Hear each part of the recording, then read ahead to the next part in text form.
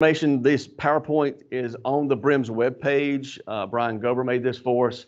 It's got some pretty good information. It probably takes less than an hour to watch with some videos on capnography, iGel, and King airway insertion. I recommend going to that. The reason we are doing it this way here is hopefully to record it to add a few more tidbits of information on there, and we'll post this to our YouTube channel and also the BRIMS webpage. Okay, so obviously there were some pages, numbers changed, not a big deal. This is the cool slide. So OG tubes are for paramedics. We've got blind insertion devices and capnography for EMTs.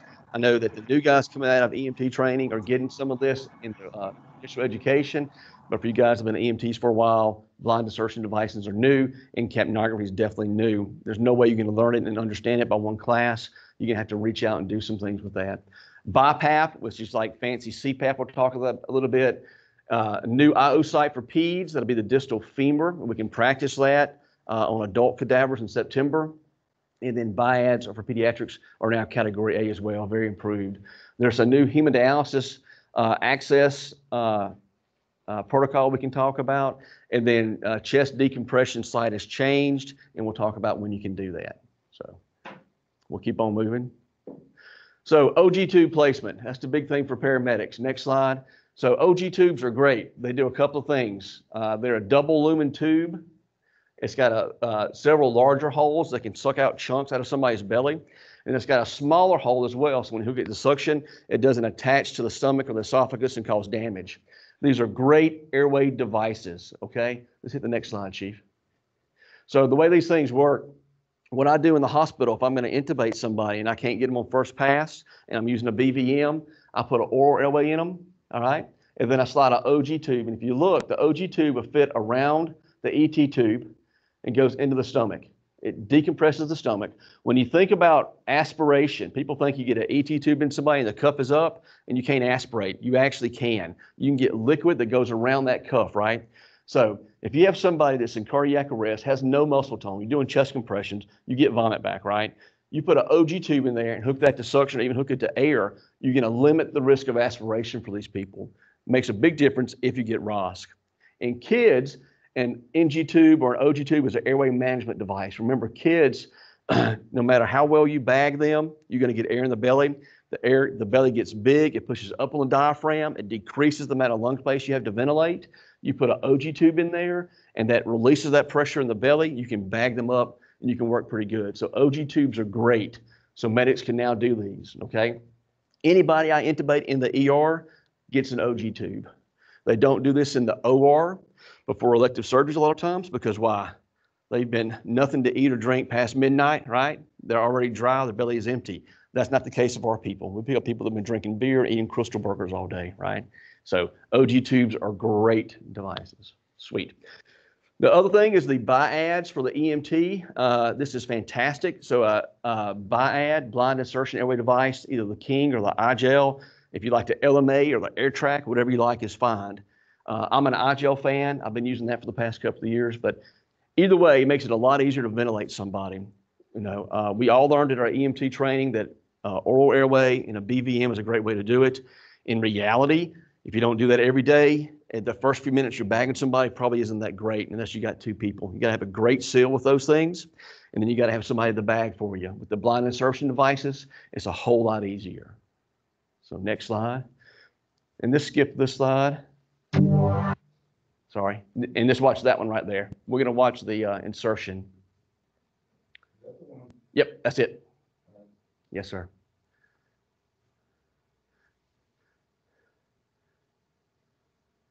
And I know videos get kind of dull, but I think this is probably the best way to do it in a group setting. In reality, y'all should. The iGel is a novel and innovative supraglottic airway management device made of a medical-grade thermoplastic elastomer, which is soft, gel-like, and transparent. It took over 5 years of development to perfect a non-inflatable anatomical seal of the pharyngeal, laryngeal, and perilaryngeal structures that would reduce compression trauma. A supraglottic airway without an inflatable cuff has several potential advantages, including easier insertion, minimal risk of tissue compression, and stability after insertion. iGel is a latex-free single patient use device that has a gastric channel to reduce the risk of aspiration.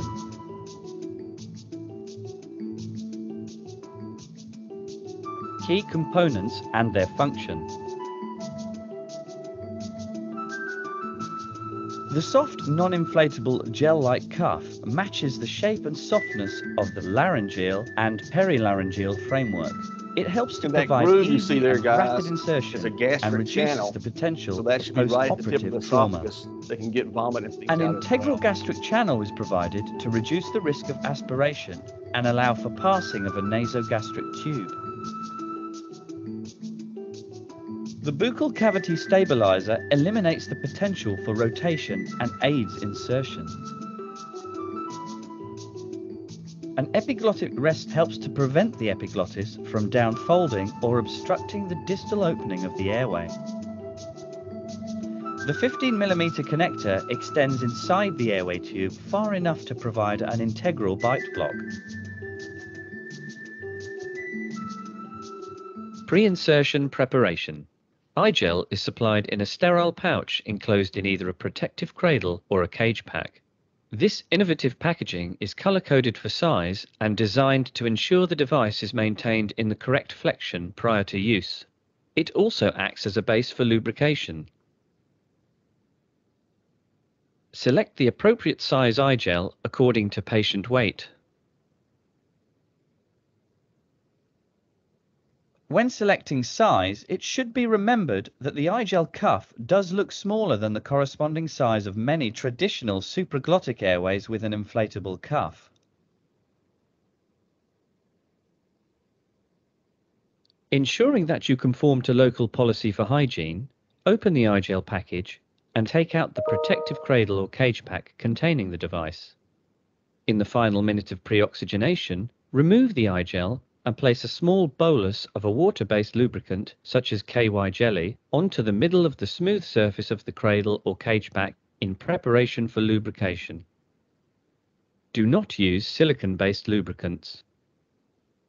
Grasp the iGel with the opposite free hand along the integral bite block and lubricate the back, sides and front of the cuff with a thin layer of lubricant. This process may be repeated if lubrication is not adequate. After lubrication has been completed, check that no bolus of lubricant remains in the bowl of the cuff or elsewhere on the device. Avoid touching the cuff of the device with your hands. Place the iGel back into the protective cradle or cage pack in preparation for insertion. Do not place the device onto the pillow or chest of the patient. Always use the protective cradle or cage pack.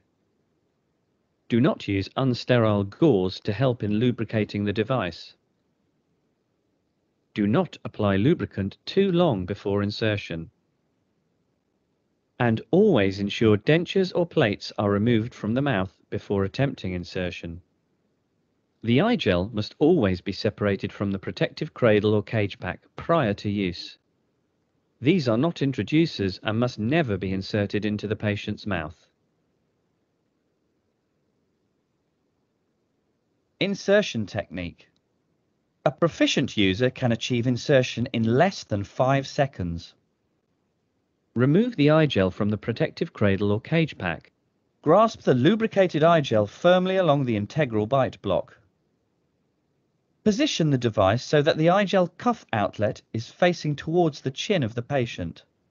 The patient should be in the sniffing the morning air position, with head extended and neck flexed. The chin should be gently pressed down before proceeding to insert. Introduce the leading soft tip into the mouth of the patient in a direction towards the hard palate. So this is the key stuff. Glide the device downwards and backwards along the hard palate with a continuous but gentle push until a definitive resistance is felt. Do not apply excessive force on the device during insertion. It is not necessary to insert fingers or thumbs into the patient's mouth during the process of insertion. If there is early resistance during insertion, a jaw thrust or insertion with deep rotation is recommended. When inserted to a definitive resistance, the tip of the eye gel should be located into the upper esophageal opening, and the cuff should be located against the laryngeal framework. The incisors should be resting on the integral bite block. The eye gel has a horizontal line on the integral bite block to indicate the optimal position of the teeth. But the teeth may rest safely anywhere on the integral bite block. The eye gel should then be taped down, maxilla to maxilla. When inserting the eye gel, it should be remembered that partial resistance and then a feeling of give way may sometimes be felt before the endpoint resistance is met. This is due to the passage of the bowl of the eye gel through the forcial pillars. This is quite normal and consistent with correct insertion, but in such cases, insertion needs to continue until definitive resistance is felt. Let's look at some eye gel insertions in real patients.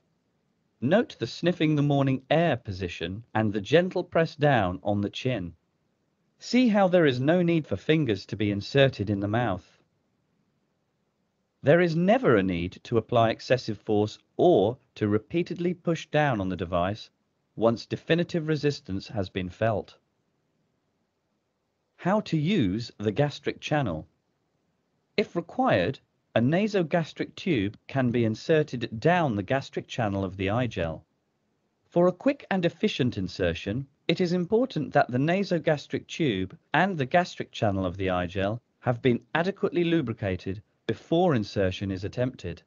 The ideal way to achieve this is to place a small bolus of lubricant over the proximal end of the gastric channel. The nasogastric tube should then be inserted a short way down the channel and moved in and out to prime it before completing insertion.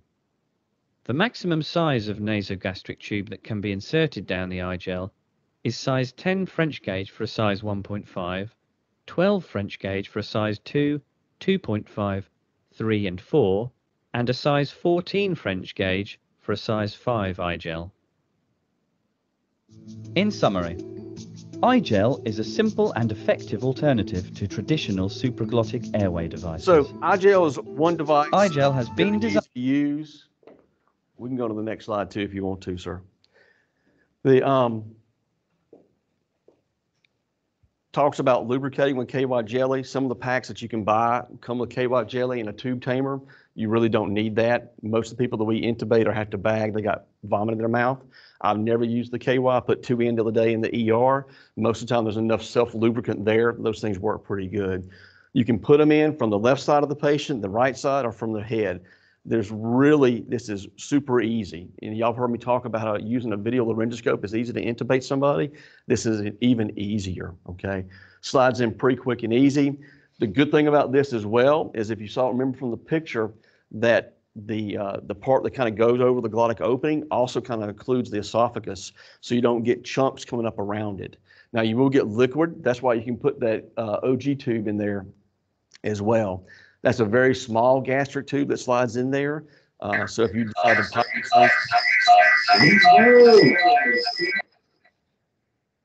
danger, Will Robinson, but it sounded like, didn't it? Sweet.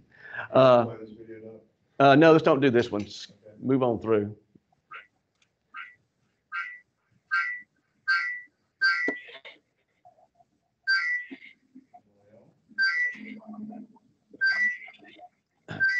Once you place the, perfect, yeah, that's the guy that was narrating. That's what it reminded me of anyway.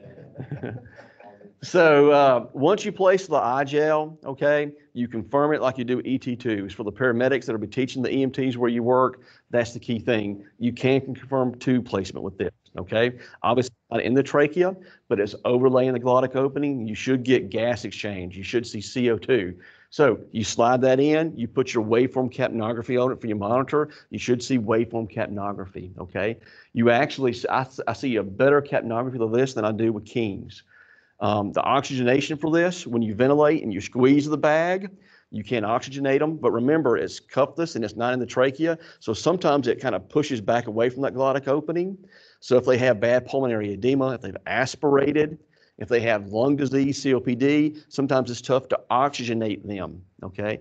But you can usually ventilate people pretty good. So you see waveform capnography, all right? The other thing I recommend is if you have a viral filter in today's world, after you put your capnography, you put your viral filter, and then your ambu bag, and you ventilate them with that. So, sweet. Next slide. All right, so capnography is the next thing for for EMTs. It's a big step up. That is part of the national core curriculum for EMTs now. Again, the medics of the stations, you need to kind of help your EMTs out to understand this. There's no way you can get it in an 8-minute video, but make sure you work with those guys, okay? Next slide. We'll watch this video here, and this should be our last one I'll make you watch. The guy doing this is now the chief of gyms. A great guy. Get a chance to go to the gym conference. Very emotional. There are numerous videos on YouTube. Recommend it, especially at the EMT level. We had none of this in training until this year. Hi, welcome to Fire Engineering Training Minutes. I'm Mike McAvoy, and in this episode, I'm going to talk about using a device to measure exhaled carbon dioxide from a patient, referred to as waveform capnography. Capnography has long been present at the paramedic and advanced EMT level, and is now included in the new EMS educational standards at the EMT basic level or EMT level and above. This device is an ALS monitor that also measures waveform capnography. Waveform capnography can be used on spontaneously breathing patients, like our patient here, or on patients who are being mechanically ventilated through an endotracheal tube or other advanced airway. We'll show you a picture of that later. Or it can be used on a patient who you're manually ventilating with a bag valve mask. We'll start with a spontaneously breathing patient. We're going to use a nasal cannula type device that's designed to trap exhaled air and to measure the end tidal or exhaled carbon dioxide from the patient. It has a normal nasal cannula that sits in the nose, loops around the ears, and this particular device also has a little mouthpiece that comes down and captures air that's exhaled out of the mouth. Now that the device is on the patient, we'll attach it to the monitor. When you plug it into the monitor, one of the keys to obtaining a good waveform from the patient's breathing is to be certain that the device is screwed into the port on the monitor properly. So it twists, and you want to twist it until you feel it firmly seated inside of the port on the monitor. Once it's attached, it will begin to show a waveform that actually is measuring the breathing rate of the patient and the carbon dioxide. And so what we're seeing here is a waveform that represents carbon dioxide that's coming out of the patient's mouth and nose. And there are two components to the waveform. One is the height of the waveform, which actually corresponds to the measured amount of carbon dioxide the patient is exhaling. And the other is the length of the waveform itself, which corresponds to the rate at which the patient is breathing. In this case, we see a rate displayed as 17 for breaths per minute, and we see 42 for the end tidal carbon dioxide. And normal carbon dioxide range in a healthy patient spans between 35 and 45 millimeters of mercury. If the patient was to breathe quickly, one of the things that we would see, we'll ask the patient to breathe rapidly. One of the things that we'll see in the waveform is that it will pick up its pace. As it picks up its pace, it also lowers the amount of carbon dioxide that the patient's exhaling with each breath, because he's eliminating carbon dioxide at a much faster rate. So we see a waveform that's much less high and faster across the screen. This is a classic hyperventilation situation. Now, if we ask the patient to breathe slower, what we'll see on the waveform is a longer length waveform, and eventually this number 34 will start to increase to a higher value, representing more carbon dioxide being exhaled with each breath because the patient's retaining carbon dioxide. If the patient was to stop breathing, and we could ask our patient to hold his breath, what we'll notice is that this waveform will become a flat line, and after a certain period of time, depending on the device that you have connected, it will actually alarm. With this device that we're using here, we'll get that alarm after about 30 seconds of the patient not exchanging any air or not exhaling any carbon dioxide. That is a much faster response than you would see from pulse oximetry, which could take as long as 5 to 10 minutes to actually reflect a drop in oxygen in the patient. You'll see a change in 10 seconds when you're using exhaled carbon dioxide as a measurement of your patient's respiratory status.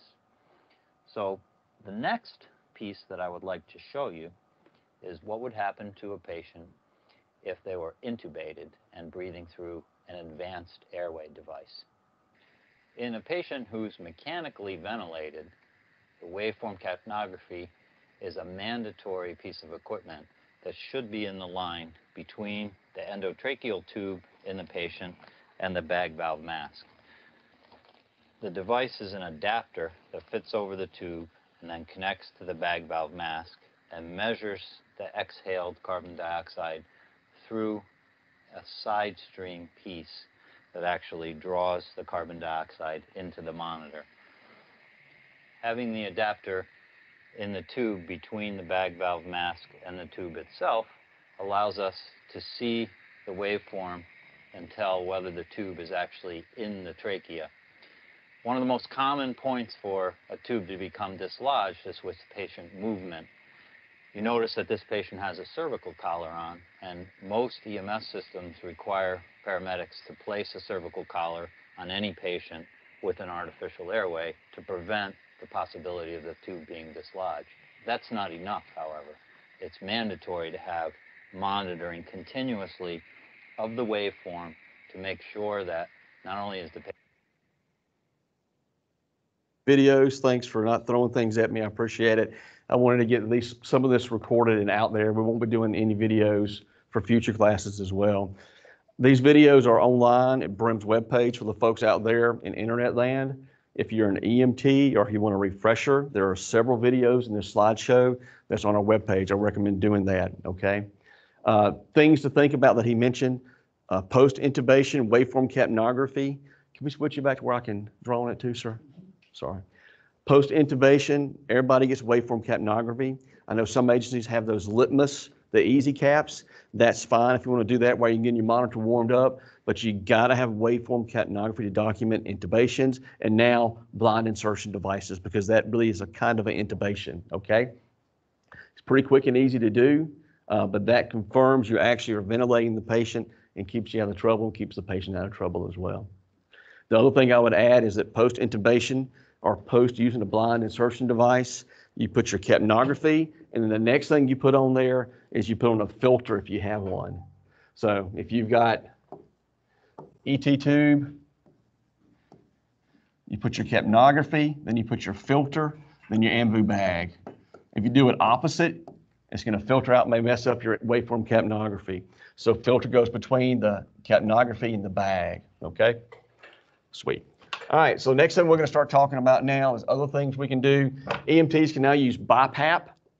All right, they changed the protocols. It's under congestive heart failure. We'll talk about how to use it or not use it with the viral illnesses we've been seeing with COVID and with influenza. All right, and then there's some other drugs.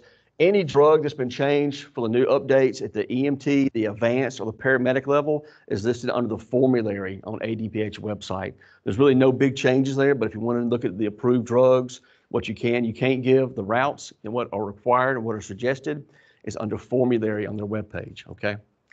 But for congestive heart failure, you can move forward if you want to, sir. Oh, I got the control now. I got power. This is great. I like that much better. Sweet.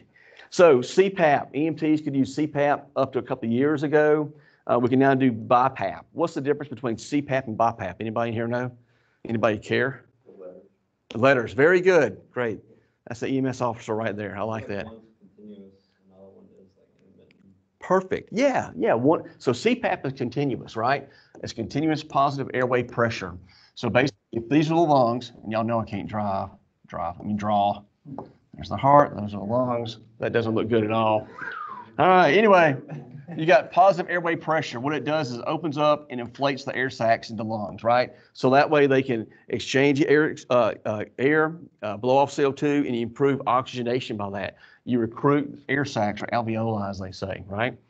That's what CPAP is. It's one number. It could be 10 centimeters, it could be 12, it could be 15, right? It could be whatever you got, right? BiPAP is different. BiPAP is CPAP with a bonus. So BiPAP, you got two numbers. So you got an inspiratory pressure and then an exhalation pressure. So if I put it on 20/10, okay, that means at all times my patient has got CPAP at 10, just like we've been doing for years.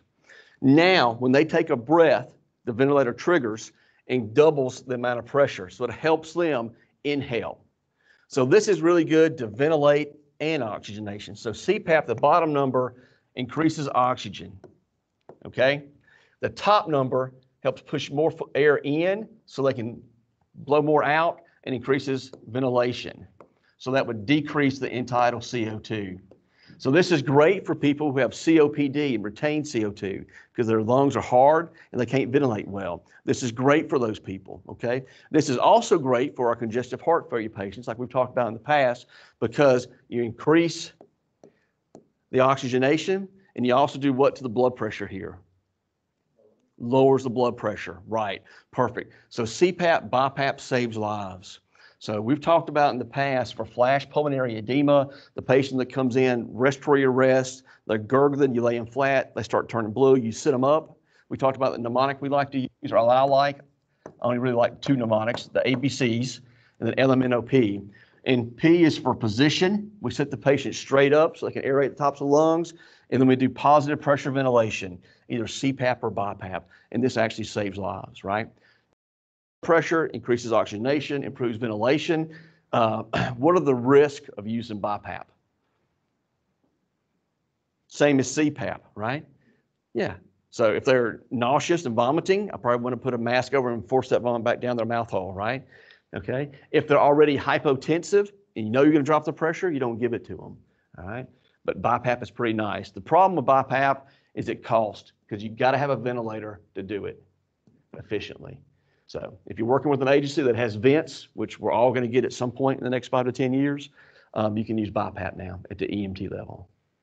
Questions within reason from internet land or from here about BiPAP? Yes, sir. So if they are hypotensive, we can like do shock protocol because we don't give them fluids like dopamine. We all carry dopamine for like basic constriction. Perfect. Yeah, right. No, so those people are sick as dirt. So if you got a patient, let's say a dialysis patient who is hypoxic, they're gurgling, you know they have flash pulmonary edema, you sit them up and you fix and start your BiPAP or your CPAP, and the blood pressure is 80. You're kind of hosed at that point, right? So yes, I agree. I will not give them fluid. They're volume overloaded. I will start dopamine. In reality, if you carry dobutamine, that's probably better. But if you have dopamine is you got to get the blood pressure up a little bit so you can do this positive pressure ventilation to fix the respiratory problems. Awesome. Yeah.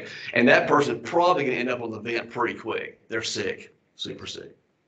So in CPAP, you know, we make a distinction between ventilation and oxygenation. Yes. CPAP falls under oxygenation.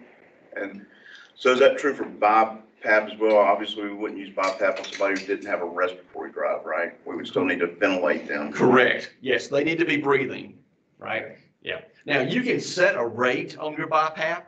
So if I got a dude in the hospital that is congestive heart failure, pulmonary edema, and he's breathing 20 times a minute, I can put him on BiPAP and set it at a rate so that it triggers at 20 or 24 or 26 times a minute. And that usually kind of syncs up with the patient because they realize, oh, it's breathing at that rate. If I breathe when the machine goes off, I breathe better. But if they don't have any respiratory effort, if they're breathing 4 or 6 times a minute, if they're altered, and I put a rate of 24, they're not going to get anything. They're going to get their breaths and then get extra stuff shoved in their mouth for the other 20 beats or breaths. So those patients need a bag valve mask or an automatic ventilator. Correct. So if they're altered, unresponsive, you're not doing BiPAP or CPAP. They're doing a BVM, right? And now we cheat. Instead of doing an OPA and bagging them, we put a blind insertion device in them. It's like cheating. Cool. So this is talking about BiPAP again, the protocols, they put that in there. Remember, the contraindications to BiPAP are the same as CPAP. Talking about CPAP, BiPAP, bagging somebody during the era of COVID, we obviously know that is a dangerous procedure for us. So if you're going to do that, you need goggles, face shield, N95, and you either need to have some kind of impermeable gown on, or when you get through taking care of the patient, change your clothes, take a quick shower, okay? That does not mean we don't do this. I've had people who have been missing dialysis because they're afraid to go get dialysis because of COVID. So they show up to the ER 6 days out and they are volume overloaded, okay? And had we not BiPAP'd them, they probably would have got intubated and gone to the ICU and spent days or weeks and probably caught COVID there. But these folks, we could BiPAP, get them better, lower their blood pressure, and get them to dialysis, and they can go back home. So if a patient needs the intervention, we do it, right? We just take precautions, keep ourselves safe. This is just talking about where the protocols are as far as that. So they added the distal femur site for peds.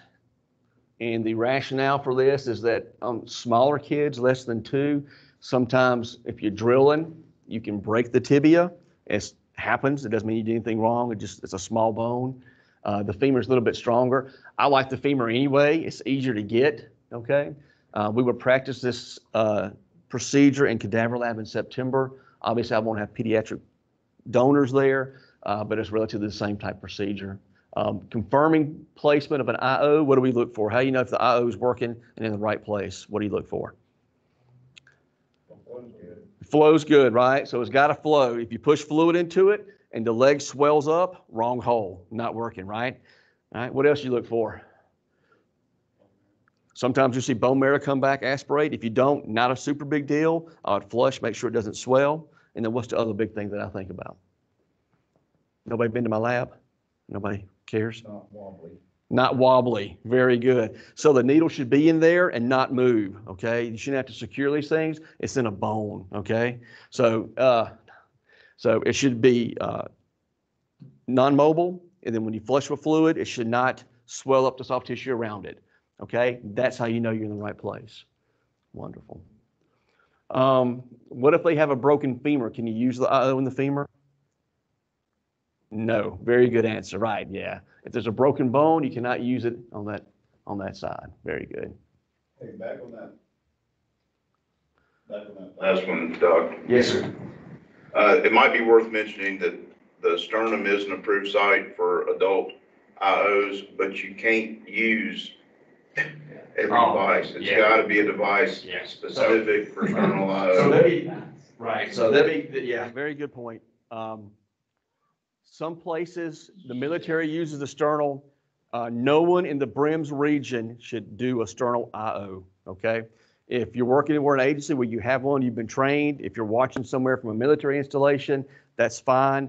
No one in the BRIMS region should be doing a sternal IO. Nobody has that equipment. If you do, please send me an email, okay, so I can come look at it, all right? So yes, the IOs that we have are for the tibia, the humerus, the femur in kids, okay, or the tibia and the humerus in adults. Me in the ER, if I got a patient that's an adult, I'm using the distal femur too. I like it. It's not approved for you guys yet, but I do it all the time. It works great. But no sternal IOs, okay? It's poor form to kill your patient. All right, so BiADs are approved for peds. They remove the use not indicated. Most kids are pretty easy to ventilate with a OPA and a bag valve mask, but the iGels make this even easier, okay? If you're gonna use an OPA and a BVM, medics, you have access to OG tubes, they get an OG tube, okay?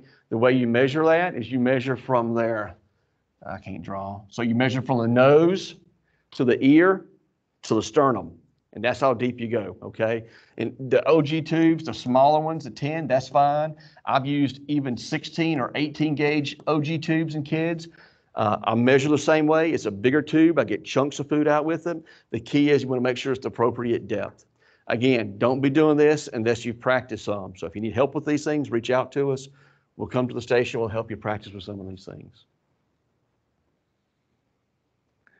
All right, so hemodialysis, there's in the protocols, I recommend looking through those. There's also pages here. There are a lot of people that are using hemodialysis at home now. And you show up on scene, they're sick, they're short of breath, they're altered, and you got to take them to the hospital, and they're hooked up, so what do? So common sense things, one, look for the shut-off valve on the machine. There should be an off and an on, okay? I'll probably take your cell phone out, snap a quick picture. Now, don't not do CPR or manage your patient's airway, right? Make your partner do that. These numbers are important to us. It tells us how much fluid they may have gotten off, what they didn't get done. The renal guys get a lot of data from that. So somebody snaps a quick picture of this screen, then you turn it off, all right? Then you're going to have to disconnect the patient from the machine itself. The way this thing works, and we've talked about it when we've done our renal studies, we'll do another one here in a couple of weeks with Dr. Rose. She's coming out. Basically, they have an access graft, either something artificial, or it's a fistula that the surgeons have created for them, and it's a big vessel right there. So they got a big needle in there, and you got two tubes coming out, so they can pull blood out and then push the blood back in and filter the blood way out here. If they're still hooked up to the machine, what you're gonna have to do is clamp this off. Most of them have clamps, almost like a roller clamp that you have in your IV tubing, but sometimes they're a push clamp. So you push those shut, all right? And then at that point, you can unscrew this. If they have caps available, you can put the caps on there. If they don't have caps, get you a saline syringe and hook that up there, all right? Just so it's not flopping free, all right? What you don't really want to do is undo this, because that's going to bleed like a bear for a little while, okay? If this does happen to come off and they start bleeding, what do? Direct pressure, yeah. Remember, when they do dialysis at home, big bolus of heparin, and that is a blood thinner. It jacks up platelets, so they're going to be very prone to bleeding. So if this comes loose, they're going to bleed like a bear. Direct pressure, okay? That's what you want to do. You don't do a pressure dressing, but direct pressure. If you have a little bit of combat gauze, you can put some of that on there. It's not going to hurt them. We won't talk about TXA there yet. But you want to control the bleeding, okay? If you look under this and this thing has been cut and ruptured and it's squirting blood out, what do you do different? Tourniquet. Yeah, not over the fistula, high and tight, okay? And you put it on there until the bleeding stops, all right? If it doesn't hurt, it's not on tight enough, right? But remember, this is a big freaking vessel. People can die from that. If it's bleeding from where the IV, the access comes out, direct pressure is fine.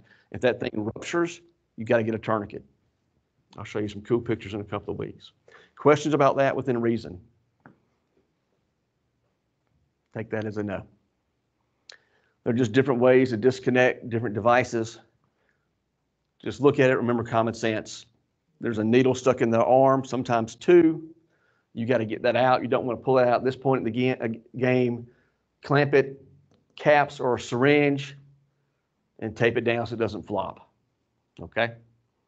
Would not use this for IV access. I would not use it to give fluids to somebody, give them medications. That's probably not a wise thing to do. I'm sorry. You're stop it though, and you're leaving it, or you disconnect it. Yep. Do you flush it, or do you leave it the Just blood leave in it. the tubing? Leave blood in the tubing. I will not flush it. Okay. Yeah. So if that blood clots off, it doesn't matter, because when you get to the hospital, we're going to disconnect that, right? And I think the rationale for this protocol is so that you guys don't pull this out and inadvertently rupture that, okay? Because then it's really bad, because now you got to put a tourniquet and get to the hospital. If these rupture, you want them in the OR quickly. So it's better if we mess it up in the ER than you mess it up, okay? Like just a saline lock on the end if they don't have the cap? Yeah, that's perfect. Saline locks. Yeah, even better than a syringe. Yes, sir. Yeah. Like what you put on the end of your IV when you start with free hang fluids. Perfect. Yep. So we got a couple questions from the internet, Doc. Yes, sir. Pediatric biads and all other OG tubes, are they on the required equipment list now? And Yep. does it matter for transport versus non-transport? They are on the required equipment list as of June 14th. Yes, sir. Now, I'm sure, I can't speak for the state, but I doubt you're going to get inspected on the 15th. If you don't have them, you can get in trouble, but they are going to be on the required list. I know the biads, I think the OGs. Okay, the comment was that they're not, as of 2 days ago, the list wasn't updated yet, they weren't on there. So I would look, there were some changes made last night that I saw. So look again, but I was told there will be on the required list. State doesn't care which type of blind insertion device you get. It can be an iGel, it can be a King, like I said, anything, okay? But I recommend whatever you get, you practice with it, you know how to use it. Find your offline medical director, your training officer, you got to practice. You can't just put them on the truck and expect an EMT that's been an EMT for 15 years to know how to work one, because they have not been allowed to do it until next week. Sweet. All right, so chest decompression has been added back, and they added the site.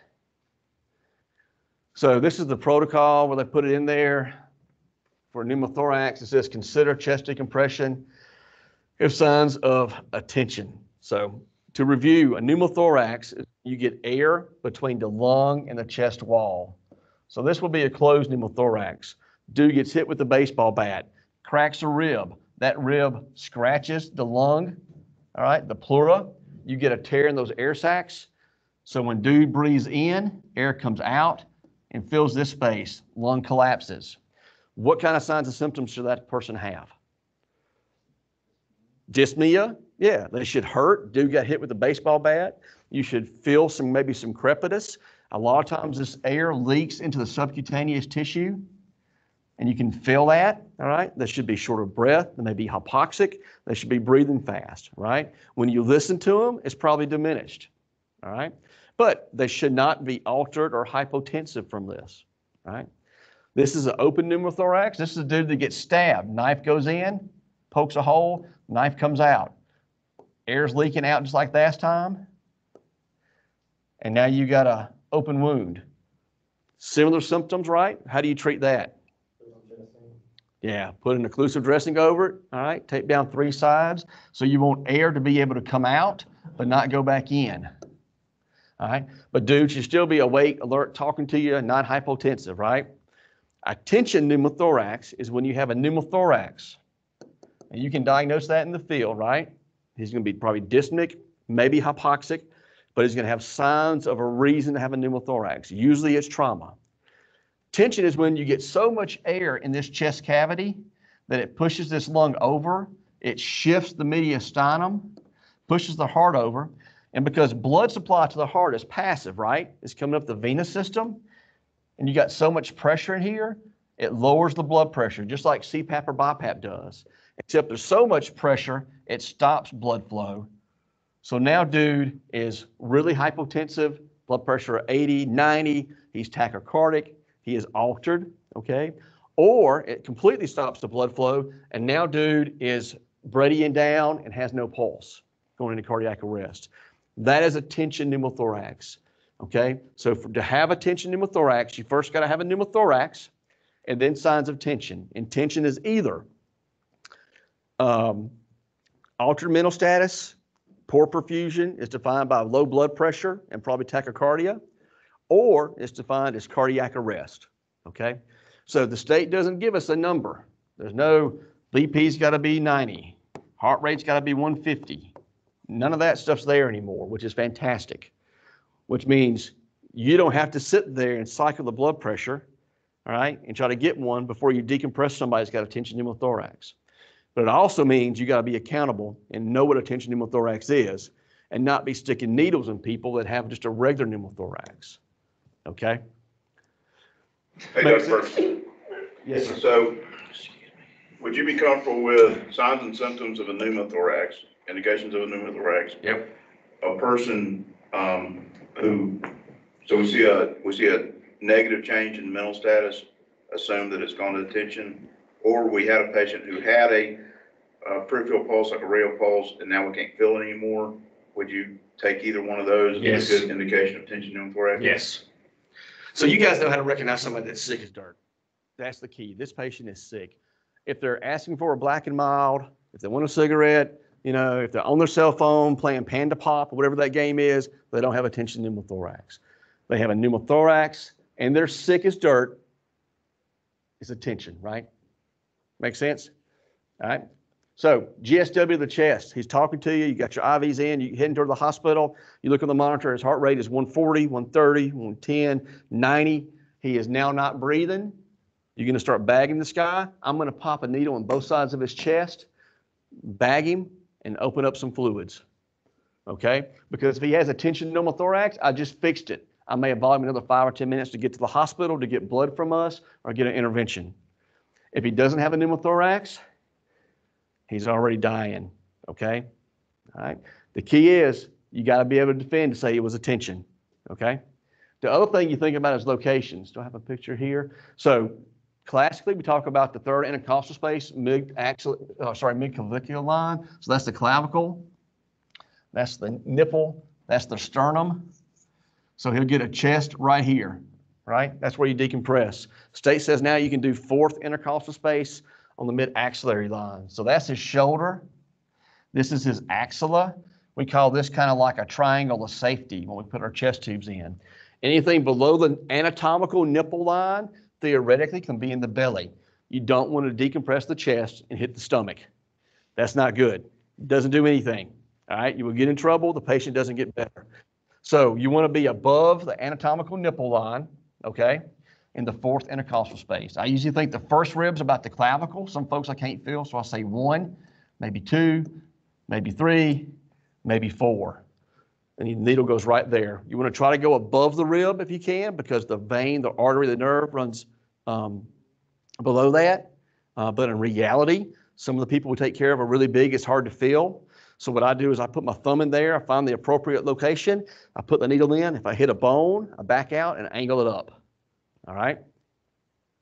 If you're doing a chest decompression with a needle or a big angiocath, you don't need a flutter valve. You don't need to cut a finger off of the glove, stick it on there. Enough air is not going to go in there to cause a problem. You decompress the chest and you get back hands on the patient. Do they get better? Do they not get better? And if they didn't, why is the case? Maybe it wasn't a tension pneumo. Maybe they're dying because of blood loss. Maybe we got to do something different, okay? And again, if you haven't done this on real people, it's time to come practice in the lab in September. And even if you did, we need to practice. Updates, there's a tactical paramedic protocol now. You have to take the exam and be certified. The gist of that protocol is everything is Cat A when you're working in a tactical environment, and you can do surgical airways.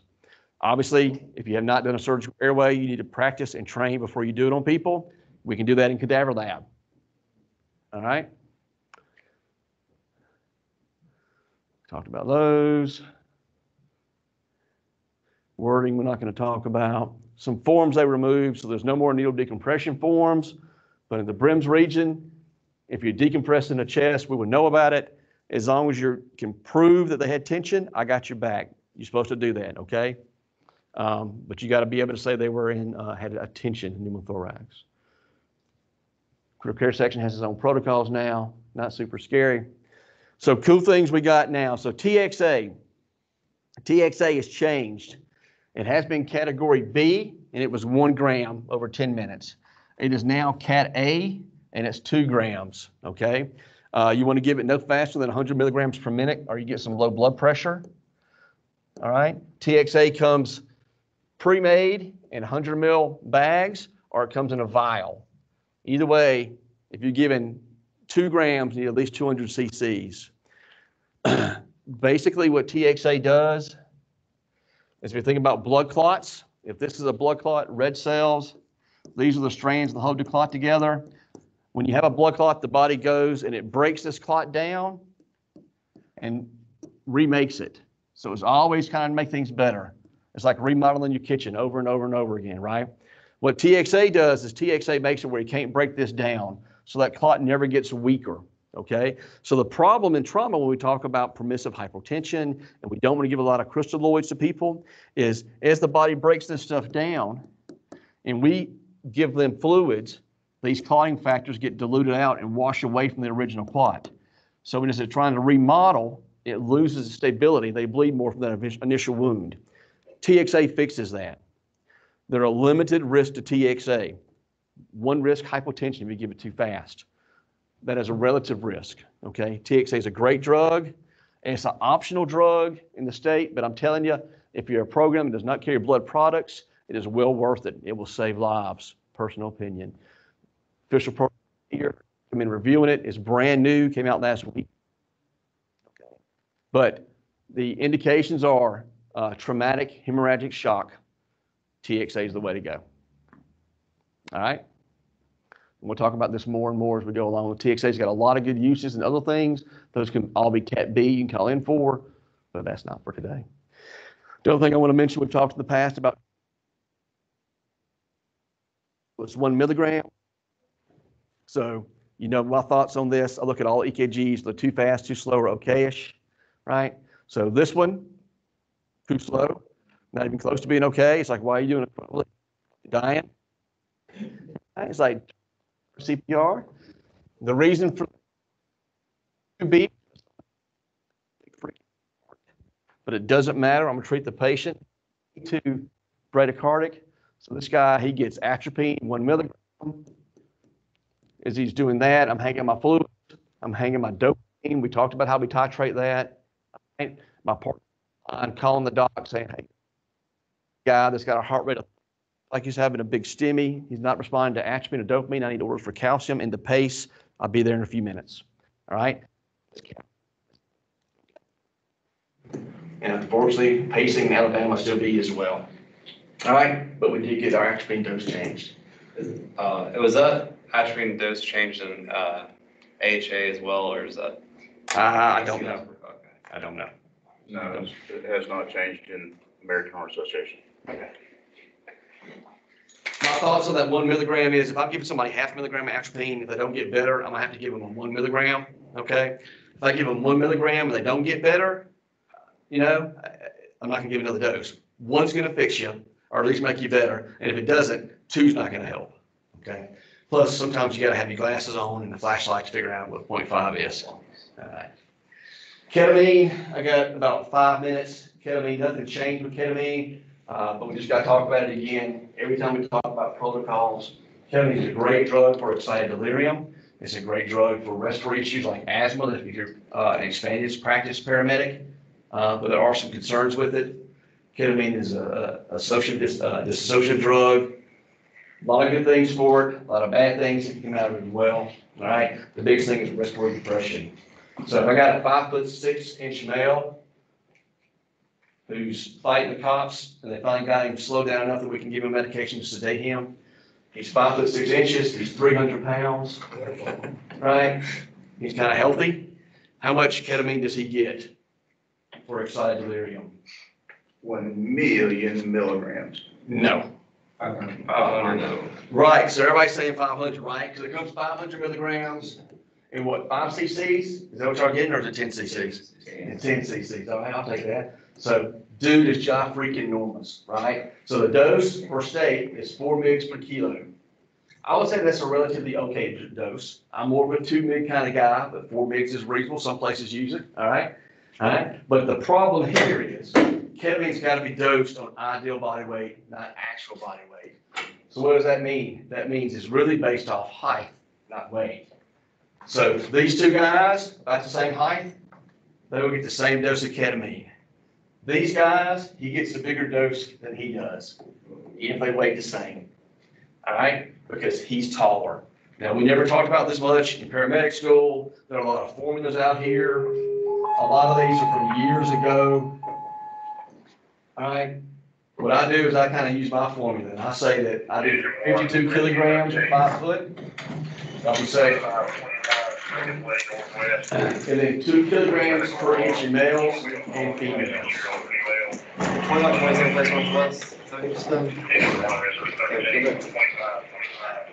25 seconds. No. So, big difference, right? So 5'6" is 52. 6 times 2 is 12.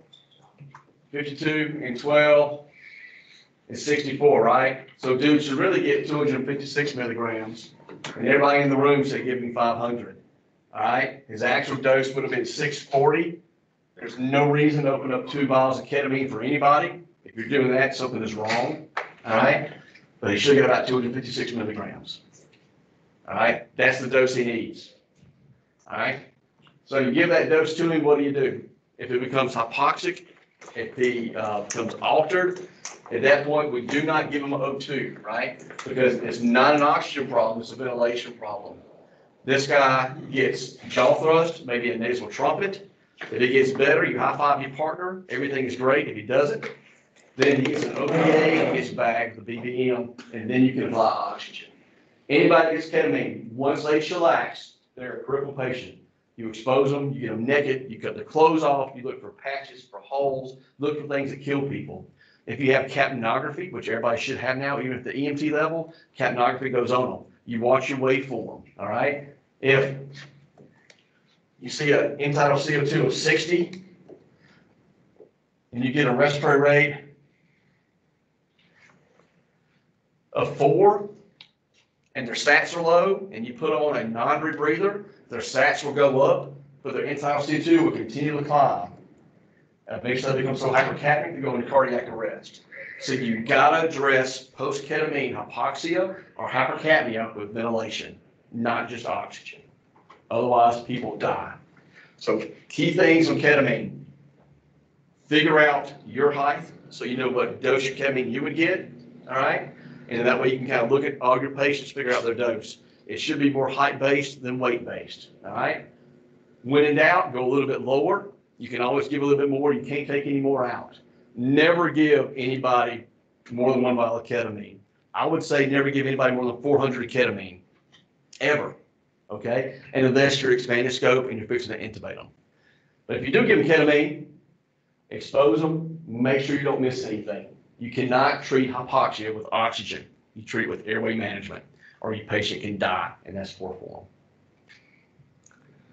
All right, guys, go to our webpage. The other videos are on here. If you want help with your protocol training, that is fine. If you're in the BRIM region, reach out. I'm happy to come out there. You got to practice with your new airway management for EMTs, the iGels, Kings, whatever you got. We can talk about atropine, talk about TXA, all right? If you don't have an active medical director, now is the time. If you're a transporting agency, all right, reach out to somebody. You may have to invest a little bit of money in that, but that's very reasonable in the things that we're doing now. If you're non-transporter, you want help, I'm your guy. Reach out to me. If you don't like me, you want to offend me, I'll find somebody for you. But you got to have help, okay? Questions, comments, statements before we take a break? Let's see, online, we don't have any new questions. You covered the atropine issue. There were some questions about that. So once again, atropine dose change from 0.5 to 1 milligrams. Right. The other big changes, just to summarize, blind insertion devices, all the way down to EMT scope of practice. Correct. And blind insertion devices added for pediatric patients. Correct. Distal femur site for IO added for pediatric patients under 2 years old. Correct. And what else? OG tubes and then TXA. And TXA. Right. Yep. So we're going to do protocols again a little bit on the 17th and at the end of June. There'll be no videos, but we'll do those again. And again, I can't stress enough, some of this new stuff, the blind insertion devices, the TXA, the ketamine, if you need help with that, reach out to somebody, okay? All right. Hey, everybody, we're gonna take a break. Just to remind everyone, you can get your certificate by emailing alabama-challenge@gmail.com. The ideal size. When we come back, we'll have Dr. Evans lecturing on closed head injury. So we'll get about 5 minutes. Thank you.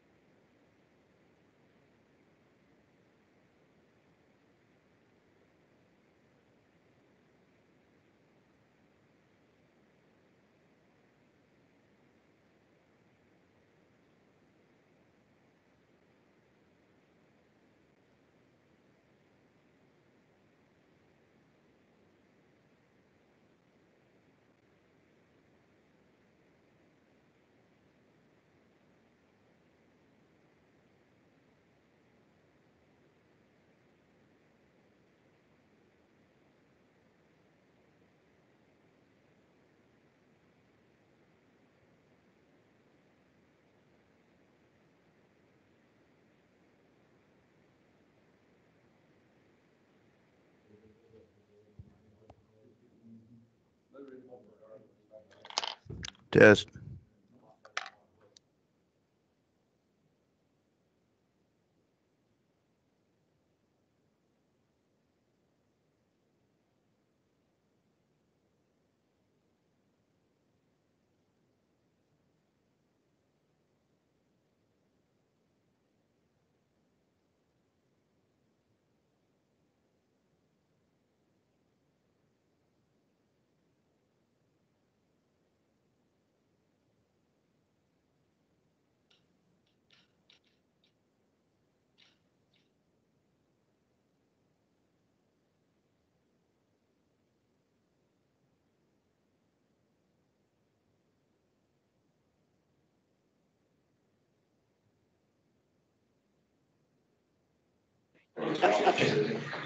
Everybody, welcome back.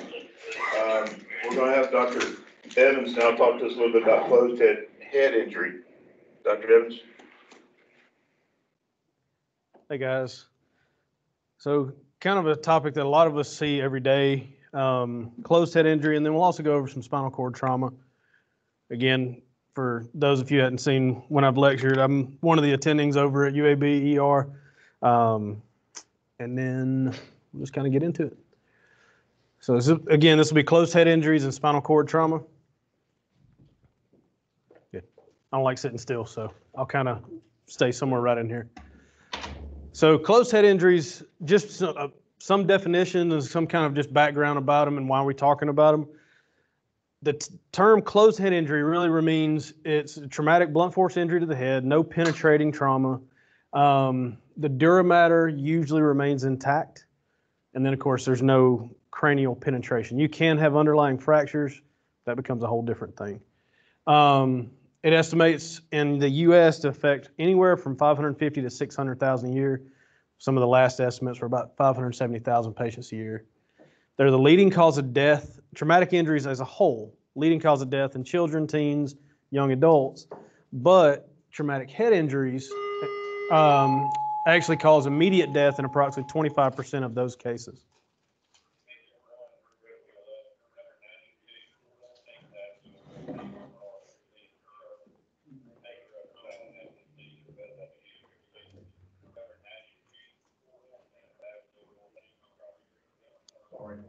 No. Don't be sorry. I was making sure they got to hear the page out. So when we're talking about closed head injuries, obviously MVCs being the #1 cause of these, especially in young adults and teens. Alcohol and drug use contributes to about 38% of the closed head injury cases, and you can kind of see how that would happen. You're high, you're drunk, you're going to fall, you're going to stumble, hit your head. We haven't talked much about older people. They do fall a little bit more often. They have more gait instability just as a whole in the population. But what complicates them is quite a number of the elderly, and at these times also some 30s and 40-year-old folks, do use anticoagulants due to various things, where they've had heart disease in the past, they've had strokes, they've had pulmonary embolus or leg clots, DVTs. So that's something to kind of keep in the back of your mind when you do go to a head injury scene, even if it's a traumatic head injury from an MVC. That's one big question to ask really anybody these days. One of the big reasons we talk about this is not just that it affects the majority of society, it's when you have these, they're actually pretty devastating. So they range from mild, moderate, to severe, and we could go into the classification systems, we could go into how you do all that. But it matters because when you have a mild head injury, these are things like concussions, contusions, maybe even a real tiny, tiny bleed. Those are usually, almost none of those folks die. Very, very rarely. But when you get to moderate, they've got a little more neurological devastation. About 7% of those die. But when you've got a severe traumatic brain injury, then you look at 36 to 50% of those folks, no matter what you do, are going to pass away. So it's really important for us to know what we're dealing with, treat them as best we can to prevent from, maybe they're in the moderate section, but if we don't do things right, it's going to have more severe consequences down the road. That's why it becomes more of an issue.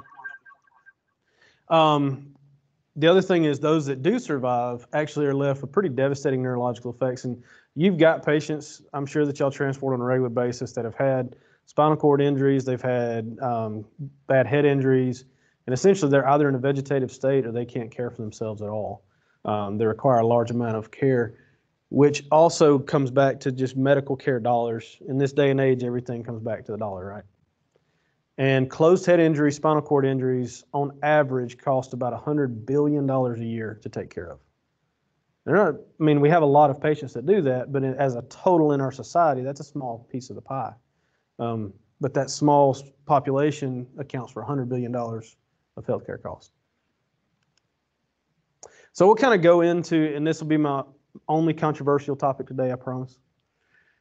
So, but we'll kind of go into the levels of traumatic brain injuries, and they range from very mild, such as concussion, and I have to bring out Sean Shivers here. But a concussion is a mild traumatic brain injury that may or may not be associated with loss of consciousness. And the reason I put this was not just to kind of tout Auburn, Alabama, or anything like that, even though Auburn is kind of supreme right now. Yeah, I just lost about everybody on here. But but in all honesty, so football injuries, this is where most everybody thinks of concussions, right? Sports-related injuries. They can happen from simply falling down outside, from an MBC. You'll have a large amount of people that come to the emergency department. They say, I hit my head on the steering wheel, or the airbag popped me. Okay, would you get knocked out? For a second. How many of them say, yeah, for a second? Really, they just got dazed. But when they ask me, hey, did I have a concussion? The answer is usually probably. It all depends on, did you have an altered mental state, altered mental status at any point? It could simply be that you got knocked for a loop. I know me personally, and a lot of the guys in here that have played football, you've had this hit before, and you kind of stumbled around for a second, didn't know where you were. 20 minutes later, back when I played, you were back in the game. Now you're under concussion protocol and all that. But you truly had a concussion. It's the same thing with MVCs and falls. Very mild concussions can have long-term effects. And I'm saying that by concussions are a mild injury. They're basically a mild bruise to the brain, a shock to the brain. But you can have sequelae for minutes, hours, days, weeks after the event, such as headaches, blurred vision, nausea, vomiting. And that's called post-concussive syndrome that a lot of people do deal with. And that's why we've moved in sports to concussion protocol. We're preventing downstream effects. We're preventing downstream brain injury if we can help them out in the short term. So same with if you go to an accident and they said, I had a loss of consciousness, I truly had what sounds like a concussion, they don't necessarily have to go to the hospital. We need to talk a little further about what happened. But you may want to tell them like, hey, nobody can say you don't have a concussion. Here are things to look out for. If you start having bad blurred vision, gait instability, nausea, vomiting that won't stop, you get your tail to the hospital as fast as you can. Because then you worry about, has it developed a bleed? Okay. Hey, Dr. Evans, before we get off that subject, so one thing that's been confusing for a long time is most of the EMS textbooks define concussion as a negative injury or a blow to the head with no structural brain damage that's evident. So it's kind of the best case scenario for head trauma. Sure. So really anybody that hits their head, by that definition, has a concussion, but we just don't treat it. So we treat it, or we want to follow up those patients if they're symptomatic. Is that fair to say? That's very fair to say. That's perfect. That's perfect. Asymptomatic people, you really don't have to do too much. Just give them the precautions. Same thing I would do if they came to the ER and say, hey, here are your return precautions. Here's why to call EMS. But you're exactly right. Symptomatic patients are more concerning.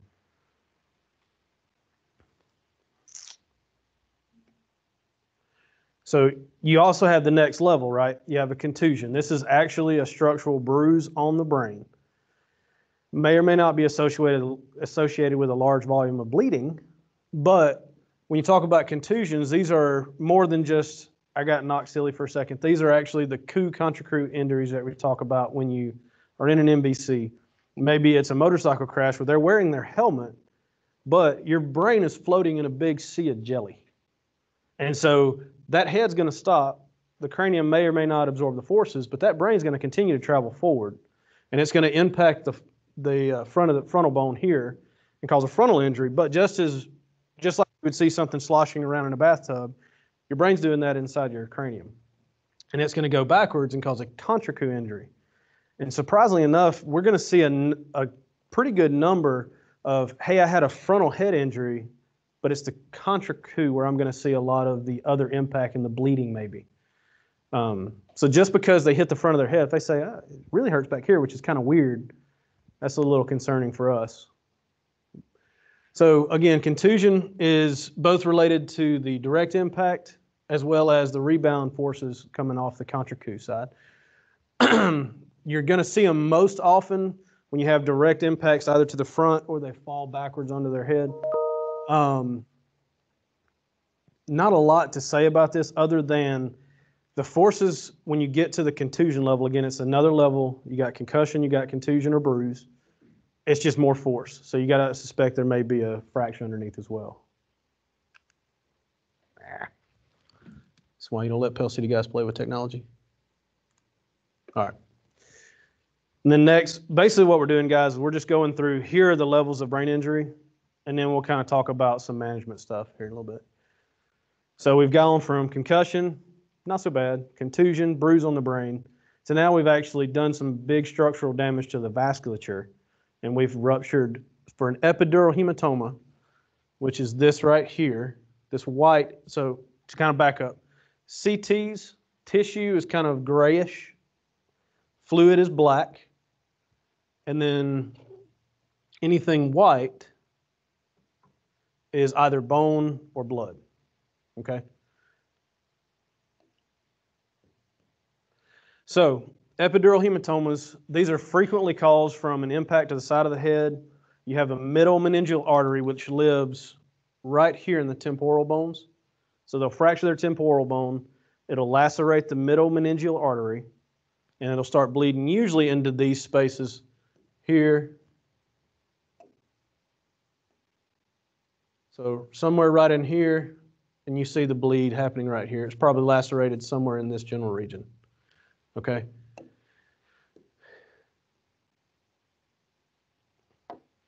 So epidural hematomas, one thing that's kind of interesting about these is you have a lucid interval with these. And what that means is this person has fallen, they've hit their head, maybe knocked them for a loop for a second. They said, man, I'm fine. You see the crash, you see that it's probably a high mechanism. They obviously hit their head pretty hard. They said, man, I'm fine. Well, you go back to their home 6 hours later, and now family says, I don't know what happened. They fell out. Now they're comatose lying in the floor. That would make me highly concerned for an epidural hematoma. And the reason for that is because you've lacerated an artery, it's not going to immediately fill up with blood. There's space in there for things to kind of compress, okay?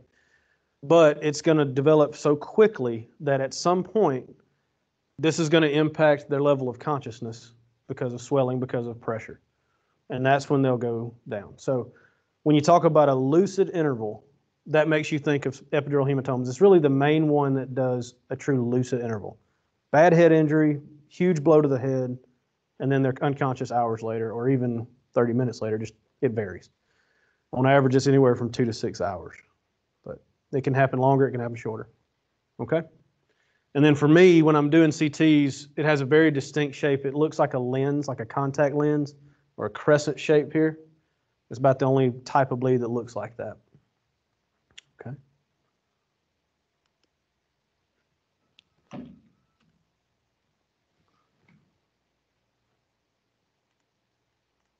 There we go. And that as opposed to a subdural. We've all heard of epidural versus subdural. Most of the time you're going to hear about subdurals. The reason being these are actually, on average, a little more common. And what you've done is you've had such a strong head injury that you've got little bridging veins that run between the covering of the brain, the arachnoid matter, the dura mater.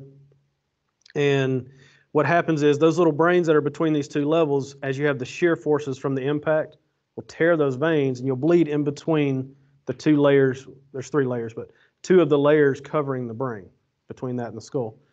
And what happens is the same thing. You have blood filling basically a balloon that has nowhere to go, and it starts compressing the brain and causing a lot of issues there. So again, this is the most common lesion that you'll find with a traumatic brain injury. You've ruptured the bridging veins between those things. And then this is where you don't necessarily have a lucid interval. And it's because it's a venous bleed, but also because to do that bridging vein rupture, it's a serious head injury. There's going to be a lot of other injuries there. But they generally don't feel great right after. They don't jump up and say, hey, I'm fantastic, I'm going to go run home. Okay? And then again, from CTs, can you see the difference? This one, instead of, it follows the cranial line. So if this is a cranium, it makes the curve. The epidural hematoma is very well defined, and it pokes out from the curve of the cranium, okay? But it also, do y'all remember the sutures? Have y'all seen a skull and it has all the lines here? Epidural hematomas don't cross those lines usually. They are very well confined in one little area. But when you get to subdural hematomas, they cross those suture lines and they can cause a dramatic amount of bleeding all the way from the front to the back, and it can make all this brain tissue shift pretty heavily. And you'll see kind of what I'm talking about when I'm talking about shifts here in a second. So let's start with a case. Y'all have heard me talk about a bunch of stuff for a little bit. Actual case I had in the emergency department, but this will kind of give what it scared us in the emergency department because of what wound up happening. 62-year-old guy, you go to MVC, officers call you and say, hey, he hit a bunch of cars, came to rest on a tree, but man, he's drunk as a skunk. He admits to it. He says, yeah, I drank a lot today. He's a chronic drinker, drinks every single day. He's a known guy to the police officers, not necessarily to y'all, but they go to him all the time. He's drunk. He falls. He runs his cars into things. He's just a nuisance. Well, when you get to him, you don't really see any outward damage. The car's destroyed. The cars that he hit are absolutely demolished. So there's one thing to think about. But when you look at him, he looks great. He's walking around. Police are kind of chasing him. They don't want to handcuff him because he's old. They don't know what's wrong with him. But he's absolutely belligerent, trying to fight you. There's no way he's going to let you touch him. He says, I'm fine. I just want to go to jail. I want to get this over with. I'm not going anywhere with you. But obviously intoxicated. So we'll stop right there. And again, this is not meant to be anything political. This is not meant to even say anything about police custody. This is to tell you, as EMS personnel, you're going to get these calls all the time. I got them all the time. Y'all still get them all the time. Hey, I need you to clear this guy before he goes to jail. I don't know what to do with him. And that's reasonable. That's appropriate care from law enforcement. So anybody who wants to chime in, what do you do with this guy?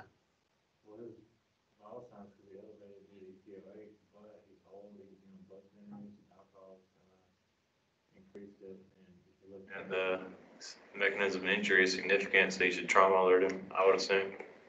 Yeah, that's not unreasonable at all. Not unreasonable at all. There's no way we could clear him in a pre-hospital setting. Right. Correct. I mean, his vital signs are going to be up anyway, just because he's belligerent. So Yeah. his vital signs aren't going to tell you much unless he's. He might have done cocaine right with his fifth of liquor that he drank. And actually, this guy did a bunch of drugs too. But There's no telling where he's gonna be like an hour. exactly. Perfect point. So what happened with this guy? Everybody involved in the actual scene care did everything like they're supposed to. He's like, I can't clear you. Got to go to the emergency department. And even in the emergency department, he spent probably 2 hours with me, and we just fought. And I said, I really don't want to sedate this old guy, because y'all have seen if we go to the trauma bay, if you're a turd, you're going to get sedated so we can do the care because we don't know what injuries you have. He fit that protocol, but we didn't trauma alert him. Could have very easily trauma alerted this guy because of mechanism, right? We didn't. We put him in one of the pods. Finally, as we're trying to figure out things what to do, I said, you know what? He's actually physically trying to walk out. He's going to strike a staff member here in a minute. Let's just sedate him and let's get the workup done. We get the workup done. This is his CT. As we talked about, this white area, that's blood. And so just kind of give you a progression here. This is his initial CT. We said, oh, what if I'd let this guy go home? What if I'd let him go to jail? Oh, gosh.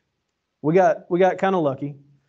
But initial CT, this is his progression. And this progression is over less than an hour. So once we don't know what the original bleed was, because, again, we had fought with him for a while, trying to figure out what to do, where was it going to be. Y'all have seen the boarding issues at UAB, so it just is what it is. But he progressed to this. Very, very, very, very bad. So long story short, to kind of wrap it up, he was a drinker. He did cocaine. His vasculature is already bad because he's old, he drinks, and he does cocaine, which is really bad for the vessels. But also he's killed his liver. So now his clotting factors are shot. So now he's just going to bleed and bleed and bleed and bleed. So neurosurgery got involved. It didn't end well for him. But again, that's a gentleman who looked fine, was just a turd to everybody, and he very well could have been just a drunk butthole. But he wound up, but we did the things that we needed to do and found this. So we talk about it in the emergency department. It's the same way with y'all. You're kind of wearing clown shoes in a minefield, right? We go to a lot of stuff that's not anything. You get cursed out. You deal with a lot of stuff. And you're like, I'm done with that. But you never know. Okay. So just kind of treat everybody the exact same way. If you think X person needs this, you probably do it for Y person as well. Okay. You ever authorize the use of TXA for a head injury? Yeah, so we did a study about that at UAB, and they tried it. They didn't show a tremendous amount of benefit from it, but I probably would. In that case right there, if let's just say another place that works, Pell City. If I'm in Pell City, I'm not going to be drilling burr holes in people's heads, and I just got to do something to get them to a neurosurgeon. Yeah, probably. Yeah. TXA overall, you do have the clotting issues, and you have things you got to consider. But in those cases are major life-threatening bleeds, and I can't do anything on it.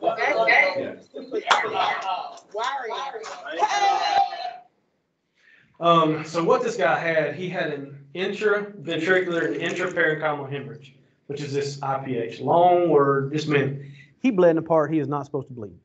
Okay?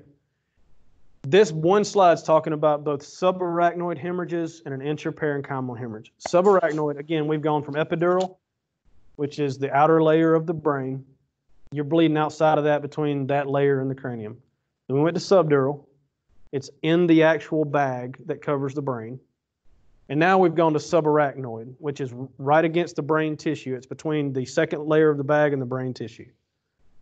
All it means is once you get further and further in, it's harder for a surgeon to get to it, and it's harder to treat. You usually have worse outcomes, okay? Epidurals, usually you drill a hole, it evacuates, and you're probably going to be okay.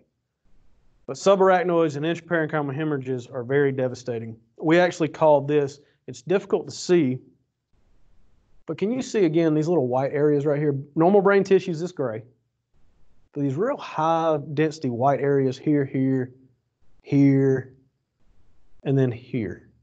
So like a star to y'all. So we see that in the emergency department. That's what we essentially call a star of death. You have that, there's not a lot I can do for you because what you've done is you've bled so deeply into the base of the brain. A lot of times that happens with ruptured aneurysms, but you've bled so deeply into the base of the brain, it's very difficult for a neurosurgeon to access, and so they can't do a lot for you. And so you see these, any of these, that's very bad. It's usually going to be a pretty bad outcome for the patient most of the time. So to kind of go along with that, you have very high morbidity. So these are the neurologically devastated people, but you also have high mortality with these injuries too. So rule of threes, right? A third of them are going to survive. A third of them are going to be, they're going to survive, but they are totally disabled. And then a third of them are going to die. No matter, and this is no matter what you do. Okay? Where you can bring them from this level to this level, or maybe even this level to this level, is just maximize the care in pre-hospital and the early settings, both in the emergency settings as well, okay? And we'll kind of go over what that means. Then the last one I'm going to talk about, and then we'll move on to management, which is more of what we care about, right? This is diffuse axonal injury. This is just overall bad. What's happened in these, you've got rotational acceleration forces. They hit their head, they have an MVC, and it just shears all these axons, the nerves within the brain. They bleed, and you see the CT, and it's just a bunch of small punctate hemorrhages all over the place. When this happens, there's absolutely nothing you can do. They're going to be whatever they're going to be, whether that's alive or dead. But a lot of times that you find people like this, when they do an autopsy on people who've had a traumatic brain injury or a bad MVC, 30 to 40% of the ones that have a TBI or die from a TBI is from this. It's just kind of their time to go. There's not anything anybody can do on this. So case number 2, and this is where we're starting to get into some management. So you've got a 48-year-old guy, MCC, so he's a motorcycle crash. He's wearing a helmet, but you get there, patient's unresponsive. Helmet is lying away from him. So bystander says, yeah, he hit this truck, he went over the handlebars, and when he went over the handlebars, the helmet went flying. So obviously he wasn't wearing a properly fitting helmet. So, but he's wearing a helmet. So again, patient helmet off as soon as you get to him. He's unresponsive to verbal stimuli or painful stimuli. You don't see any outward injury other than you see some abrasions to the head. He's got sonorous respirations. They're 4 per minute.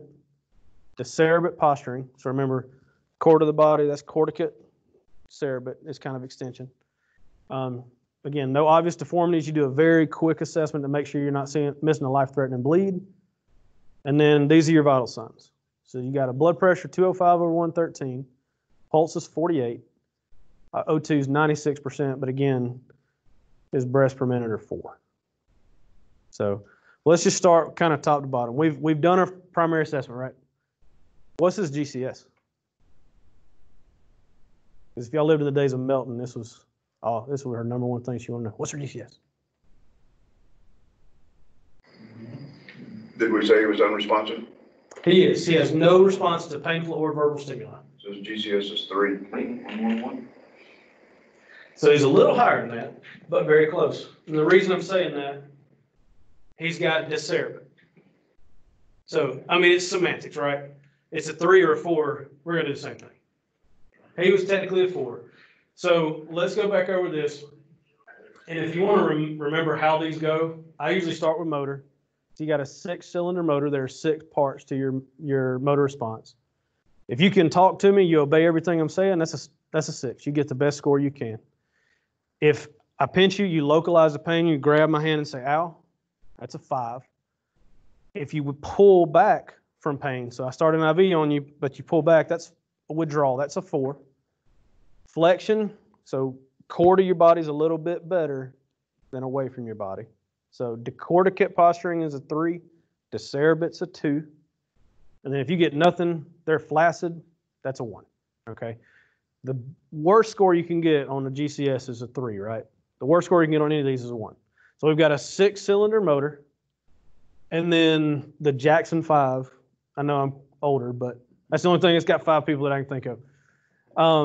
But that's the way I was taught. The Jackson 5. I know you're older. Says the man wearing his bifocals to read. So, all right. So you go best verbal response. If you can tell me you're oriented, you can tell me person, place, time, what's happened. That's a 5.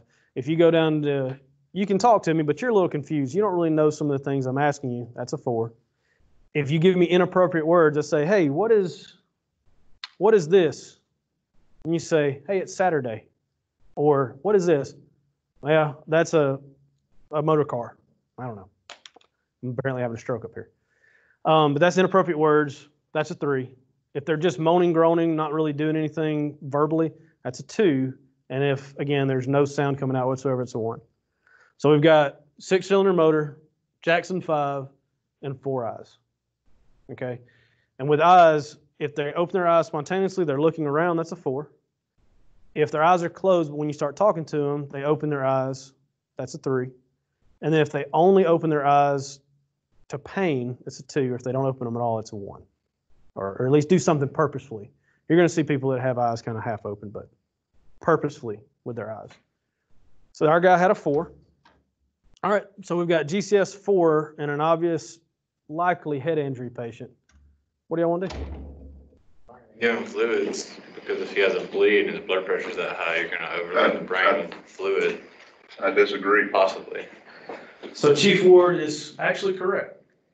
So there, and we're going to go over this in just a minute, but the number one thing you want to prevent, so we're trying to prevent that downstream effect. I can't affect what he had happen at this point.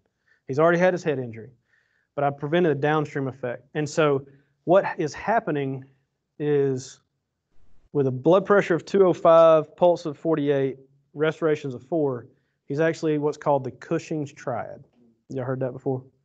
So that's basically showing that he's acutely likely herniating. He's got severely increased ICP. So what's happening is, yeah, his blood pressure is really high, but the blood flow to his brain is actually compromised. And so you're in a head injury patient, you're trying to help him out. You're trying to ensure that he doesn't get hypotensive. You're not flooding him. I agree. You're not flooding this guy, but you don't want to let him get hypotensive, and you want to guard against neurological or spinal shock. Okay, does that make sense? So you're right. I'm not going to just go say, hey, 3 liters in this guy immediately, but I'm going to keep 3 liters at my side because he can decompensate quickly and go into neurogenic shock from both the spinal cord, a possible spinal cord injury or cranial injury. Okay, but you have to maintain good cerebral perfusion pressure. So you kind of want that pressure up a little bit for right now in the short term. Okay, I'm going to do things differently in the hospital. Yes, sir. The goal is starting lines on the scene and things like that. It needs to be gone to the trauma room. That's an ongoing thing that we always preach, but as quick as we can get them inside that truck and roll towards a facility with an airway, the better off we are. Correct. Yeah, I think that's that's a really major point for everybody, especially now that we're starting to manage medical scene, critical medical patients for longer on the scene. I think sometimes we get complacent about the trauma patients and head injury patients. I think all of our interventions pre-hospital probably need to be done en route. Yeah. And so I'm sure you're going to get to it, but I would think airway would be really important for this guy, airway and oxygenation. Airway's number one. So we go CAB on everybody now. We backed up to CAB. Well, he doesn't have a life-threatening bleed, so we're very quickly on A. He's snoring, so he does not have a good patent airway. His airway is toast. But he's also breathing 4 times a year. So we need to control that. And the reason for that is he's going to have worsening intracranial pressure because of all that. And I'll go through some of the pathophysiology in a minute about that. So I agree. He needs an airway. I would monitor his blood pressure really closely. Do not let him get hypotensive at all right now. Okay. So I agree. Don't flood him yet, but keep it beside you. Hey, Dr. Evans, I'm sorry to interrupt. You're fine. So we've got a couple of questions from internet land. Okay. One is, would mannitol 3% saline help with this type of head injuries in the pre-hospital setting? I know we did that hypertonic saline study years back, and it actually showed to make things worse. Yeah. I don't know about the mannitol. So we use hypertonic a lot. We use both of them in the emergency department, but honestly, pre-hospital, you've already hit on it. I really think you've got to get that guy in front of a surgeon. Even an emergency room physician, we can do a little bit. I can temporize things, but I'm temporizing things for a couple hours. What he really needs is a surgeon. So anything you do pre-hospital, I don't think a mannitol and hot salts or hypertonic saline in the pre-hospital setting are warranted right now. I think your best drug you have for these are high-flow diesel. Get them to the hospital. You're well within that golden hour. So that's a good segue to the next question, which is, what do you think about this patient as a candidate for air transport? My answer to that from an operational point of view depends entirely upon where the patient is. So oftentimes in the greater Birmingham area, we can get them to definitive care just as fast by ground, unless there's some procedure that the air crew can do that we can't do, such as RSI. Right. Then I think it might be beneficial. But we've actually been discussing this quite a bit internally at Centerpoint Fire, when we should not call for helicopter transport. And I think we've established some geographic boundaries. We've looked at some times for different agencies to get to us. And I think that the entanglement or entrapment on the scene plays a big part in that. I think if they're entrapped, I think it's more reasonable than if they're not entrapped. Absolutely. Absolutely. I completely agree with what you're saying. If you're listening to this podcast and you're in Birmingham, you're probably not calling for life flight. Now, if you start to get a little further away, because I live in Pell City, I use that as my reference point a lot. If you're in Pell City, maybe not. Depends on where your bird's coming from. It depends on how quickly you can get them out. If there's a wreck on I-20 and you know I have no way to get to UAB anytime soon, maybe. But what I would say, if you're out of the metro area, extremely reasonable to fly this guy. If you're in Tuscaloosa, you may fly him because you can get him in front of a neurosurgeon a little faster. They do have theirs, but it's a different dynamic a little bit. So it just all depends on geography. It depends on conditions. And then again, if this is a person that's got snorts respiration, so we'll use our patient. Snorts respirations, breathing 4 times a minute, but he's clenched. I can't get his jaws open. I don't have RSI capability. I need them. Otherwise, he could very well arrest en route, and then I'm never going to get him back. Okay. So yeah, I agree. It's geography. It's, can I get him there just as quick?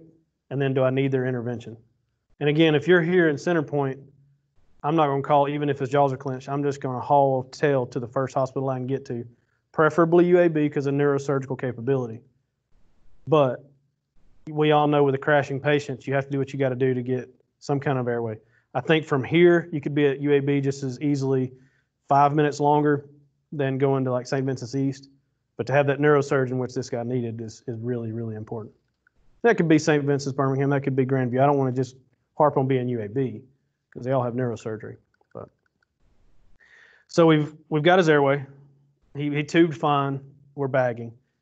For this guy specifically, well, we'll take back. We'll back up a little bit. We'll say any head injury patient that's GCS less than 8, we're going to consider intubation. How do you want to bag this guy? Not our patient, but let's say GCS of 6, vital signs are much more stable.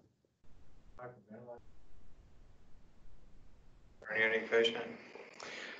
So it was category B for a long time, but yes. Yeah, it's kind of working its way out, but it's still last I checked, it's still category B. Hyperventilation? It's not A. Yeah, so I think that there's no room for hyperventilation in these folks, because even if they're herniating, we're not going to save them. Blowing off that CO2 is pretty bad for people. Yeah. So. And you only get a temporary effect off the hyperventilation. So. Yeah, and it kills the part of the brain that's still salvageable. So no hyperventilation. Do people do it? They do. Do they do it in the emergency department? They do. Do they especially do it in neurosurgical cases like anesthesia? They do. But pre-hospital, what I would highly recommend is 9 times out of 10, you're bagging these guys at a rate of about 8 to 10. And it's for everybody. I mean, 8 to 10 is reasonable for everybody. But especially these guys, because what I don't want to do is decrease their cerebral blood flow. If they have good vital signs, they're not showing this Cushing's triad, there's no reason to hyperventilate them, because what's going to happen, I didn't put a slide in, but this is the perfect time to talk about the pathophysiology of what happens. You hyperventilate somebody, you blow off a ton of their CO2. Well, the blood flow in your brain is dependent on your arterial CO2 level. So the higher the CO2, the more blood flow is coming to the brain. Strangely, the lower the CO2, it constricts the arterioles in the brain, diminishes the blood flow. So that was the whole point of hyperventilation. I'm going to blow off a ton of CO2. The arterioles in the brain are going to constrict. I'm going to reduce the amount of pressure in the brain some. Not a lot, but some. Because blood flow in the brain counts for about 8% of the volume. If I can reduce some of that, I can reduce some of the pressure. But again, it's very temporizing. I agree with Dr. Ferguson. We're trying to maximize the salvageable brain. And if we've gotten to the point where they have this part, which is my hand, so this thing's the whole brain, this is the injured area, I'm going to do everything I can to maximize the rest of the brain to where it can, hopefully they're not as neurologically devastated. So I'm going to maximize my cerebral blood flow, so not hyperventilate these guys, make sure I'm bagging them a little slower.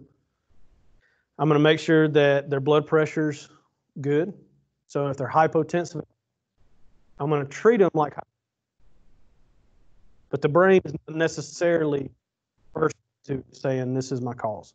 You got to assume bad head injury, they may have internal injury as well. They're giving them volume. Now, there is neurogenic shock. We all know about that. But give the guys volume. Make sure they have a good pressure to perfuse. So if this guy's 60/40 pressure, fluids.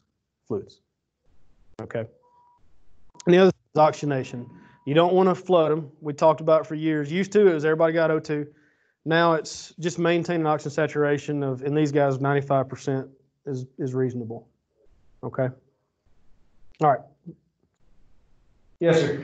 Hey, Dr. Evans. The only thing I would mention is that the cerebral perfusion pressure has to be high enough to overcome the intracranial pressure. Mm-hmm. And so the way you do that is with blood pressure or mean arterial pressure. Mm-hmm. And so it is worth noting, I think, that if you hyperventilate somebody, generally that drops blood pressure. So it's kind of counterproductive. So you're kind of fighting against yourself. And the other thing is we all have qualitative capnography now and quantitative capnography. So we can bag intubated patients with capnography and keep them in the normal range without really worrying too much about rate, right, in my opinion. So I think we just need to remember to use our capnography on head trauma patients. Agreed. So we've already intubated this patient. You're going to, again, everything's very quickly, assess them real quick for a life-threatening injury. You've intubated, cut all their clothes off, get them exposed, get 2 large bore IVs, and basically monitor for other sequelae. So monitor that real hypertensive patient is not getting worse, not decompensating from a blood pressure standpoint, and get them to a trauma center. Okay. So these are your protocols. I'm not going to belabor this. You can read these pretty easily. But what I do want to say is any altered mental status patient, even this is a trauma patient, still do a blood sugar. Anytime we talk about altered mental status, make it or and say, hey, he wrecked his motorcycle, bad head injury, and when we do the labs, we find out the sugar's 20, and that's why he wrecked his bike. So just as you're doing everything, just make sure you get a sugar on anybody that's altered at all, including Dr. Ferguson. All right, avoid secondary brain insults. This is just kind of the management pearls that we've already talked about, we've already harped on. Prevent hypotension, optimize cerebral oxygenation, so keep a SAT of 95 or so. Don't flood them with oxygen if they don't need it, because that causes other issues we've already talked about a ton. But you don't want them to become hypoxic, you don't want them to become hypotensive, and maintain a good blood sugar. If they have a blood sugar of 20, the brain tissue is not real happy in that setting either. So treat that as well. Keep the head of the bed elevated to about 30 to 40 degrees. Again, that's just going to cause gravity to allow some of the blood to flow out. So you're not just giving them worse intracranial pressure. Exactly. Prevent hyperthermia, because sometimes these head injury patients will become. And then monitor for herniation, but again, ain't a lot you can do. You can call and we can have a conversation about hyperventilation if you want, but coming from Centerpoint Fire, coming from Birmingham Fire, man, it's not going to do much. You're going to have to do it for a few minutes to see a response. It only gives you a response for a couple hours. So I'd have a hard time saying let's do this in the pre-hospital setting for 99% of the cases. So I mentioned it, we talked about it, but that's that. All right, and we'll just kind of fly through spinal trauma because I know y'all have heard us talk a lot. So again, most of the spinal trauma cases come from MVCs. Over 50% of them come from MVCs. About 8% of them come from diving injuries. Then the rest are from various things like falls, assault, other kind of blunt trauma things. Excuse me. This is an MRI. This is your spine. This is not supposed to be disconnected. So very bad. I think it's very, very important, not that you sit there and do real detailed neurological anatomy lesson, but to understand kind of what happens in these things. It's very important to know this is the general structure of a vertebral body. So you've got the body of the vertebra here. You've got the part that you actually can feel is the spine of the vertebra. And then you've got kind of some wings or the processes, transverse processes coming off. In the middle of this hole, between all this that makes a big circle, is your spinal cord. It's wrapped around, just like the brain. It has coverings, has dura mater, it has an epidural space. But it's not a ton of space in here. And you can imagine if any piece of this impacts the spinal cord, there's not a lot we can do. I mean, there's a ton of devastation that can happen from these injuries. But it depends on what part of the spinal cord hit as to what you're going to see. Sorry. And by that I'm saying is the front, you can see, is kind of the most well protected. That's the part that controls our movement. That's the part that controls our sensation to touch. And toward the front, kind of on the sides, that's where we'd sense pain and temperature. It's on the sides because, well, if it gets hurt and I can't sense pain or temperature, that's bad. Not as bad as I can't move my leg or my arm. Okay? So front's most well protected. Back kind of senses where you are in space. It senses vibration. Just some things to keep you upright and moving. So if this gets fractured and you have a huge piece impact the front of the spinal cord, what's it going to get? What are you expecting it to mess with? Can't move. Right, your motor function. Correct. And there's some other nuances, but we'll stick with motor, front, sensing things in the back of the spinal cord. All right, you've got 7 cervical vertebrae, that's your neck. If you feel this bump at the bottom of your neck, that's the transition point between the bottom of the cervical to the top of the thorax. And basically I'm telling you this because you can predict injury patterns, you can predict things, but it also makes you even sound a little bit better if you come in the trauma back. Hey, he's got a defect at C7, T1 area. Makes you sound smarter. Okay, but 7 cervical vertebrae, the bump right here is, on most people it's T1, some people it's C7. So just know that's the transition point. You've got 12 thoracic vertebrae. They end about right here, lower back. You've got 5 lumbar vertebrae, 5 fused sacrum. Everybody knows where your sacrum and your butt bone are. And then the coccyx kind of turns under. There are 4 little fused bones there. If you want to know levels, that'll kind of help. Nipple level roughly is about T4 in a lot of people. Belly button, give or take, is the transition point of your thoracic and your lumbar. And if you feel your iliac crest here, if you were to take your iliac crest and draw a line straight across, that's L3. So if you just want to kind of know where you are in the spine, those are some landmarks. Again, does it really, really matter? Not a lot, but just something to kind of keep it in the back of your mind. Makes your report sound cooler. What does matter is where the level of the injury, depending on things like this. So C3, 4, 5, the nerve roots of C3, 4, 5 keep the diaphragm alive. Those actually run the musculature of the diaphragm, and that's actually what helps initiate the breaths.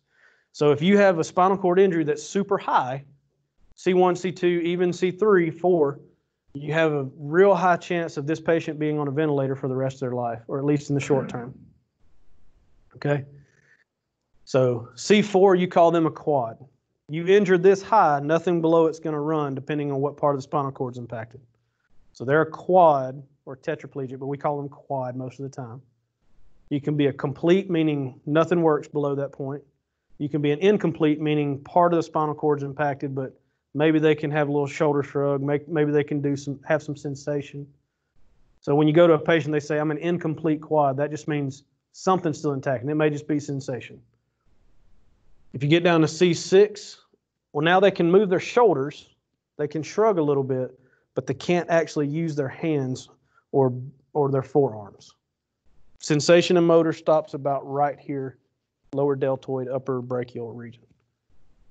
You get down to T6, well, that's about belly button, xiphoid process, and below, they're done. This is very important between a C6 and a T6, though. Your C6, I'm probably bedbound, probably can't sit upright, just depends. T6, I can sit in a wheelchair, I can push myself, I can live a normal life, I'm just not walking. And then when you get down to L6, where you can't do anything and basically hips down, okay?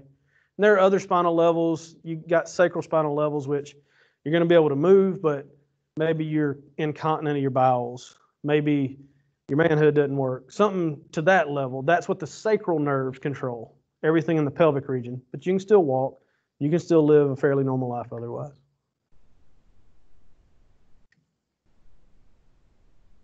So some signs and symptoms for these. When you're going on scene, you're trying to figure out, hey, does this guy have a spinal injury or not? And we're working our way toward treatment. You've got this guy on the motorcycle crash. He's unconscious. Let's say we go back. It's a different guy. He's conscious. He's just laying there. Does he have pain? So the first thing I would do is, hey, can you move anything? If they can, that helps. That tells me what may still be intact. But then I'm going to run the length of his spine. And I'm going to palpate from the inion or this bump on the back of your head all the way down to his bottom, to his butt bone. If he has midline tenderness, now we're not talking about if you get off lateral and they say, ow, that hurts. That's probably not, that's not necessarily a spinal injury. That's a muscle. But if you go along the spinous process, is very midline of the back, and you're pushing and they say, ow, that hurts, or they actually physically scream out in pain, that's a little concerning. Now I say that, but I want to caution you, a little trick that I like to use is get them talking about something else. Don't just walk up and say, does this hurt?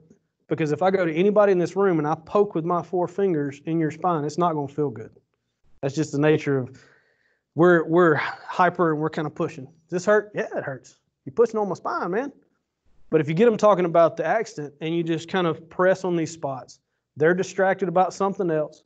If it truly hurts, they'll stop you and they'll say, man, that feels awful. Okay, I'm worried about your spinal cord at that point. If you're able to distract them and run the spine, I'm not as concerned. And we're not talking about distracting injury. We're talking about, I have you talking about an MBC. I have you talking about your kids. And if you don't respond, that's a good thing, okay? The next thing is if they say they have tingless numbing or they have truly overt weakness of a part of their body, that's super concerning. Loss of sensation or paralysis below where you suspect their injury site is. Impaired breathing, again, that's C345, runs the diaphragm. If they're incontinent, if they've pooped or peed on themselves, that's a concerning thing. But you don't see it as often, but one really concerning thing is if they have a priapism, they have an erection. That shows that there's very likely a spinal cord injury somewhere. And we use all these to determine, do they need to be immobilized or not? So very quickly run through anterior cord syndrome. That's where that big vertebral body impacted the front of this cord. And so I'm expecting motor problems. And you can also lose some pain and temperature just the way they cross, but it doesn't matter a ton. I just want y'all to know it's a thing. That's anterior cord syndrome. You got central cord syndrome. These are the people who get a hyperflexion. So they dive in the pool, their neck gets thrown back. They have a football injury. Again, neck gets thrown back. Anything that makes a hyperextension injury can cause central cord. And the reason I tell you this is these people can overall be okay. Basically, you look at them and say, man, it's fine. I don't really have a ton of injury. But for some reason, their upper arms are weaker than their legs. They have some issues with sensation. Then you worry about some of these other things like a central cord syndrome. Your management's going to be very, very similar, right? They have a deficit, and we got to get them to the hospital. Then you got Brown-Séquard. This is a lot of times where somebody is stabbed or you have a penetrating injury that hits half your cord. If you remember, there's two sides of the cord. If I only hit half of it, then what's going to happen is on that side where they got hit, you're going to have loss of motor, vibratory, and sensation. But on the other side of where they got hit, they'll say, yeah, I can't move my right leg, but it's weird. I can't feel pain or temperature on my left leg. I can still move it, but you put a hot poker to it and you can't feel it. And it's just the way the neural paths cross. Then you have what's final one is very important for us is cauda-equina. Spinal cord usually terminates in the L2 region. And past the L2 region, this is your spinal cord terminating here. You have a bunch of nerve fibers that run the legs, run the perineum, and it's called the cauda-equina, which means horsetail. And this quite literally looks like a horsetail as it's coming out. If you get in cauda-equina syndrome, it can be from a bony abnormality, so something is broken down there and pushing against these nerves, or you have somebody that's got an acute rupture of their disc, and it's pushing on those nerves. The symptoms you'll have are they'll have a little bit of pain, maybe a lot of pain, but more importantly, they're going to be very numb in their saddle region. And you imagine if you sit on a saddle, any part that would touch the saddle, inner thighs, perineum, scrotum, anus, they'll have diminished sensation there. You could have priapism, but more important, you have some bowel or bladder issues. Either going to pee or poop on themselves. They may say, yeah, this is real numb and I hadn't peed in a day. That's also concerning as well. It's just impacting the nerves that run this region. That needs to get to a hospital ASAP because that's going to need to be in front of a spinal surgeon ASAP, or else this is going to be a permanent issue. So management. So what Gage and DeSoto do? Everybody would just get as much of you get on a long spine board, you mobilize, and you just hot foot it, right? We're 21st century. So we talk about these things, but the whole point of the spinal conversation is we want to avoid immobilization as much as possible. There have been a lot of studies over the last several years to determine do they need C-collars, do they need long spine boards. Well, long spine boards, it was made, and it's not a terrible idea when it was made, but it's a flat board. We are not flat people. Okay? So you've got all this curvature in your back laying against the board. You're not getting much immobilization there. If you truly have to immobilize somebody, you need to pad these areas, these voids. Ideally are the sandbags and kind of the mattresses that'll suck around the patient. That's actually, I'm not going to argue on that one too much. That's actually really good. I don't know anybody that has anybody. Do you, Ferg? Those sandbags? Maybe. But so long spine boards, realistically are terrible for immobilization. They actually cause worse immobilization than if you just put them on your stretcher. This is talking about proper utilization of C-collars. It's a good face hole. You can get to his airway right, real good. And then this is the number one thing that we all see. We'll put it on perfectly, and you turn around, the patient kind of wiggled his way down and got it up around his mouth, occluding his airway. So what I say is, if you have to use a cervical collar, and the big if is this one.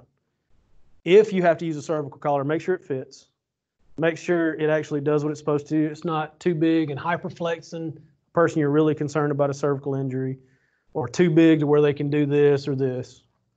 And then if you see somebody coming in a soft collar, just walk away. They're trying to call Shannara. There's no fit in this right here. Okay. So again, studies have shown in the 21st century that immobilization, people are really smart. They can self-splint. So we used to just throw collars on people and backboards. My teaching when I went through in the early 2000s, it was, hey, everybody got packaged fully. Well, now we're getting away from that. Spine boards, there should almost be no reason to use a spine board unless you've got to get them transported from the scene to the car. They're great for moving a patient. But when you get to the stretcher, you need to probably get them off of that board. That's what I would highly recommend. Because not only are they really bad at immobilization, they're so hard, you're going to cause some pressure and skin breakdown, which causes other issues down the road. And then I'm kind of on the fence on cervical collars. They are useful in truly needed scenarios. But again, most people, if they're conscious alert, they can self-splint. They're going to sit there on the stretcher and they know if I move my neck this way, it hurts. They're not going to move their neck. I'm not going to put it on them. There are only a few instances where I think a cervical collar is warranted. So when to immobilize these guys? If you have an unreliable patient, so they're heavily intoxicated, so I can't trust my exam, and I have a high suspicion that they actually did something. Now then you get into having them put it on and keeping it on, it becomes another issue. But if there's also a communication or language barrier, so what I tell residents and what I tell people that I work with at the emergency department, if I can't talk to you, we don't speak the same language, or there's a cognitive deficit, I take my treatment one step further than I normally would.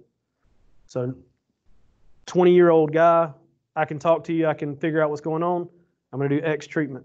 Probably not going to immobilize. But if it's an 80-year-old demented patient, an intoxicated patient, or somebody that unfortunately doesn't speak the same language where I can't get a good exam from that standpoint, I'm going to go one step further. That's somebody I would consider immobilization. And by immobilization, most of the time I mean in a cervical collar, not a long spine board. If they truly have a distracting injury, that's another thing that kind of makes them an unreliable patient. But I'm not saying that this is just an hysterical person or they've got a bump on their leg. They may even have a terrible looking leg fracture. That doesn't necessarily make a distracting injury. If they can follow with your exam and then follow with your conversation, that's not a distracting injury. But if they're so hysterical from their foot being sheared off, okay, then they become an unreliable patient and you go one step further than you normally would. And the one that we talk about most in the protocols is if they have a hard neurological deficit or point midline spinal tenderness. You've distracted them a little bit by talking about other things and you push, and it's in the cervical region and you're really concerned that they have a true cervical injury. Okay, cervical collar, when you come in with it, be like, hey, this is what happened. Oh, okay, we're good. we'll get a shot real quick and we'll figure out if they have something. So focal numbness, tingling, use caution. People say, I got hit in my leg and this is numb. I don't go so much off the numb tingling, but if they can't move their leg, that's one I usually will go real hard for, and I'll put a cervical collar on. Long spine board, basically these are guys, honestly, the only time I'd use it if they're paralyzed, can't help you, you need to move them to the stretcher, I'll use it then, but again, as soon as you can get them off the board, I would. It's something that I wouldn't necessarily stake your license on it, but this is stuff that we use in the emergency department to determine, do I need to do anything further? And basically, it's two things that talk about it. Are they a reliable patient? So on Nexus Spine criteria, do they have a mechanism that you're concerned about spinal trauma? Are they awake, alert? Can they talk to me? If it's yes, then you move down. If it's no, they're an unreliable patient and you kind of take the precautions you need. But if they're awake, alert, do they have a focal injury, painful, distracting, midline spinal tenderness? And if any of these are answered yes on this part, possible spine injury, you want to, for this, it drives whether I need to image them, but it would also drive whether I need to immobilize them as well. So, but again, this is an idea of something to look at, to utilize from time to time, but don't let it guide your care because it's not meant for the pre-hospital setting. Okay. I just wanted to show y'all some of the things that we talk about. Things to think about if you have to mobilize a child on a long spine board, they're going to require padding up under their shoulders. They got big old noggins and not so big shoulders. So their head is going to be flexed forward a little bit more than you need. So make sure you pad them. Adults often need some level of padding under their head. That's why if you buy the foam blocks, it has an 1.5 inch pad that comes with it. And then expect an immobilized patient to throw up the second you put them on board. So strap them down really, really tightly because you're not going to be able to just say, hey, get up and throw up. You're going to have to physically take the board while maintaining C-spine and roll the board over to allow them to vomit so they don't aspirate. And again, remove the patient from the long spine board as soon as possible. It goes into neurogenic shock. I'm going to stop here. I think y'all kind of dealt with me long enough. But again, if you have severe neurological impairment or strong suspicion of spinal cord injury, consider mobilization. Limit long spine board usage. Avoid the C-collar unless medically indicated. Don't just throw it on because they've had a wreck and said, ow, my neck hurts, because it may be a lateral neck pain. That doesn't get a C-collar. That's a cervical strain. That's not a spinal injury. Avoid hypotension in these patients and monitor for neurogenic shock, which just to kind of go back to that for half a second, neurogenic shock, if it's hypovolemic or hemorrhagic, you're going to expect their blood pressure is down, their pulse is up. And neurogenic shock is the opposite. Their pulse is down with their blood pressure. So if both things are low, it's a probable distributive shock. Okay? They don't have the nerves running back to their heart saying, hey, I can't get my blood pressure up. Can you beat faster? So that's what I'm talking about there. Any questions? Hey, it was great lecture. Thank you, Dr. Evans. A couple of things that came up where we get these trauma outcome reports back from TCC. And just briefly, a couple of things that show up on that. Sometimes we see the term neurostorming. Sometimes we see the abbreviation CHI block and SAH and DAI. I think you covered some of those, but so DAI is diffuse axonal injury. SAH is subarachnoid hemorrhage. CHI block, I was actually going to throw it in here, but it's closed head injury, brief loss of consciousness. That's generally a minor head injury. Usually, yes. Yeah. Yeah. Okay. And then neurostorming, what is neurostorming? Neurostorming, and Ferguson, you can probably talk a little bit more on this, but it's essentially where your brain can't regulate things very well. So you can't regulate your temperature, you can't regulate your pressure very well. And it's not necessarily there's an issue distal, it's all intracranial. And we manage it with a bunch of different things. We basically put them on cooling blankets and all. But it's just your body has lost the ability to regulate various things, like temperature, like pressure, heart rate. It's not good. No, it's very bad. Not good. Not good at all. You see neurostorming, they probably didn't do well. Hey, well, thank you, Dr. Evans. Thanks, Dr. Ferguson. Great lectures today. We ran a little bit over. Apologize for that, everybody. Remember, you have to fill out an attendance form to get your certificate emailed to you. I put a direct link to the attendance form in the chat feature a couple of times. The password for today's class is protocol. If you can't access that direct link, please send an email to alabamaemschallenge@gmail.com. You'll get an automated reply with a link for the attendance form. So if you attended, please fill out our attendance form, even if you don't need the CEUs, and we're providing CEUs for registered nurses now as well. Dr. Ferguson, you got anything in closing? Nope, thanks. Thanks, everybody. See you next time. How's it going?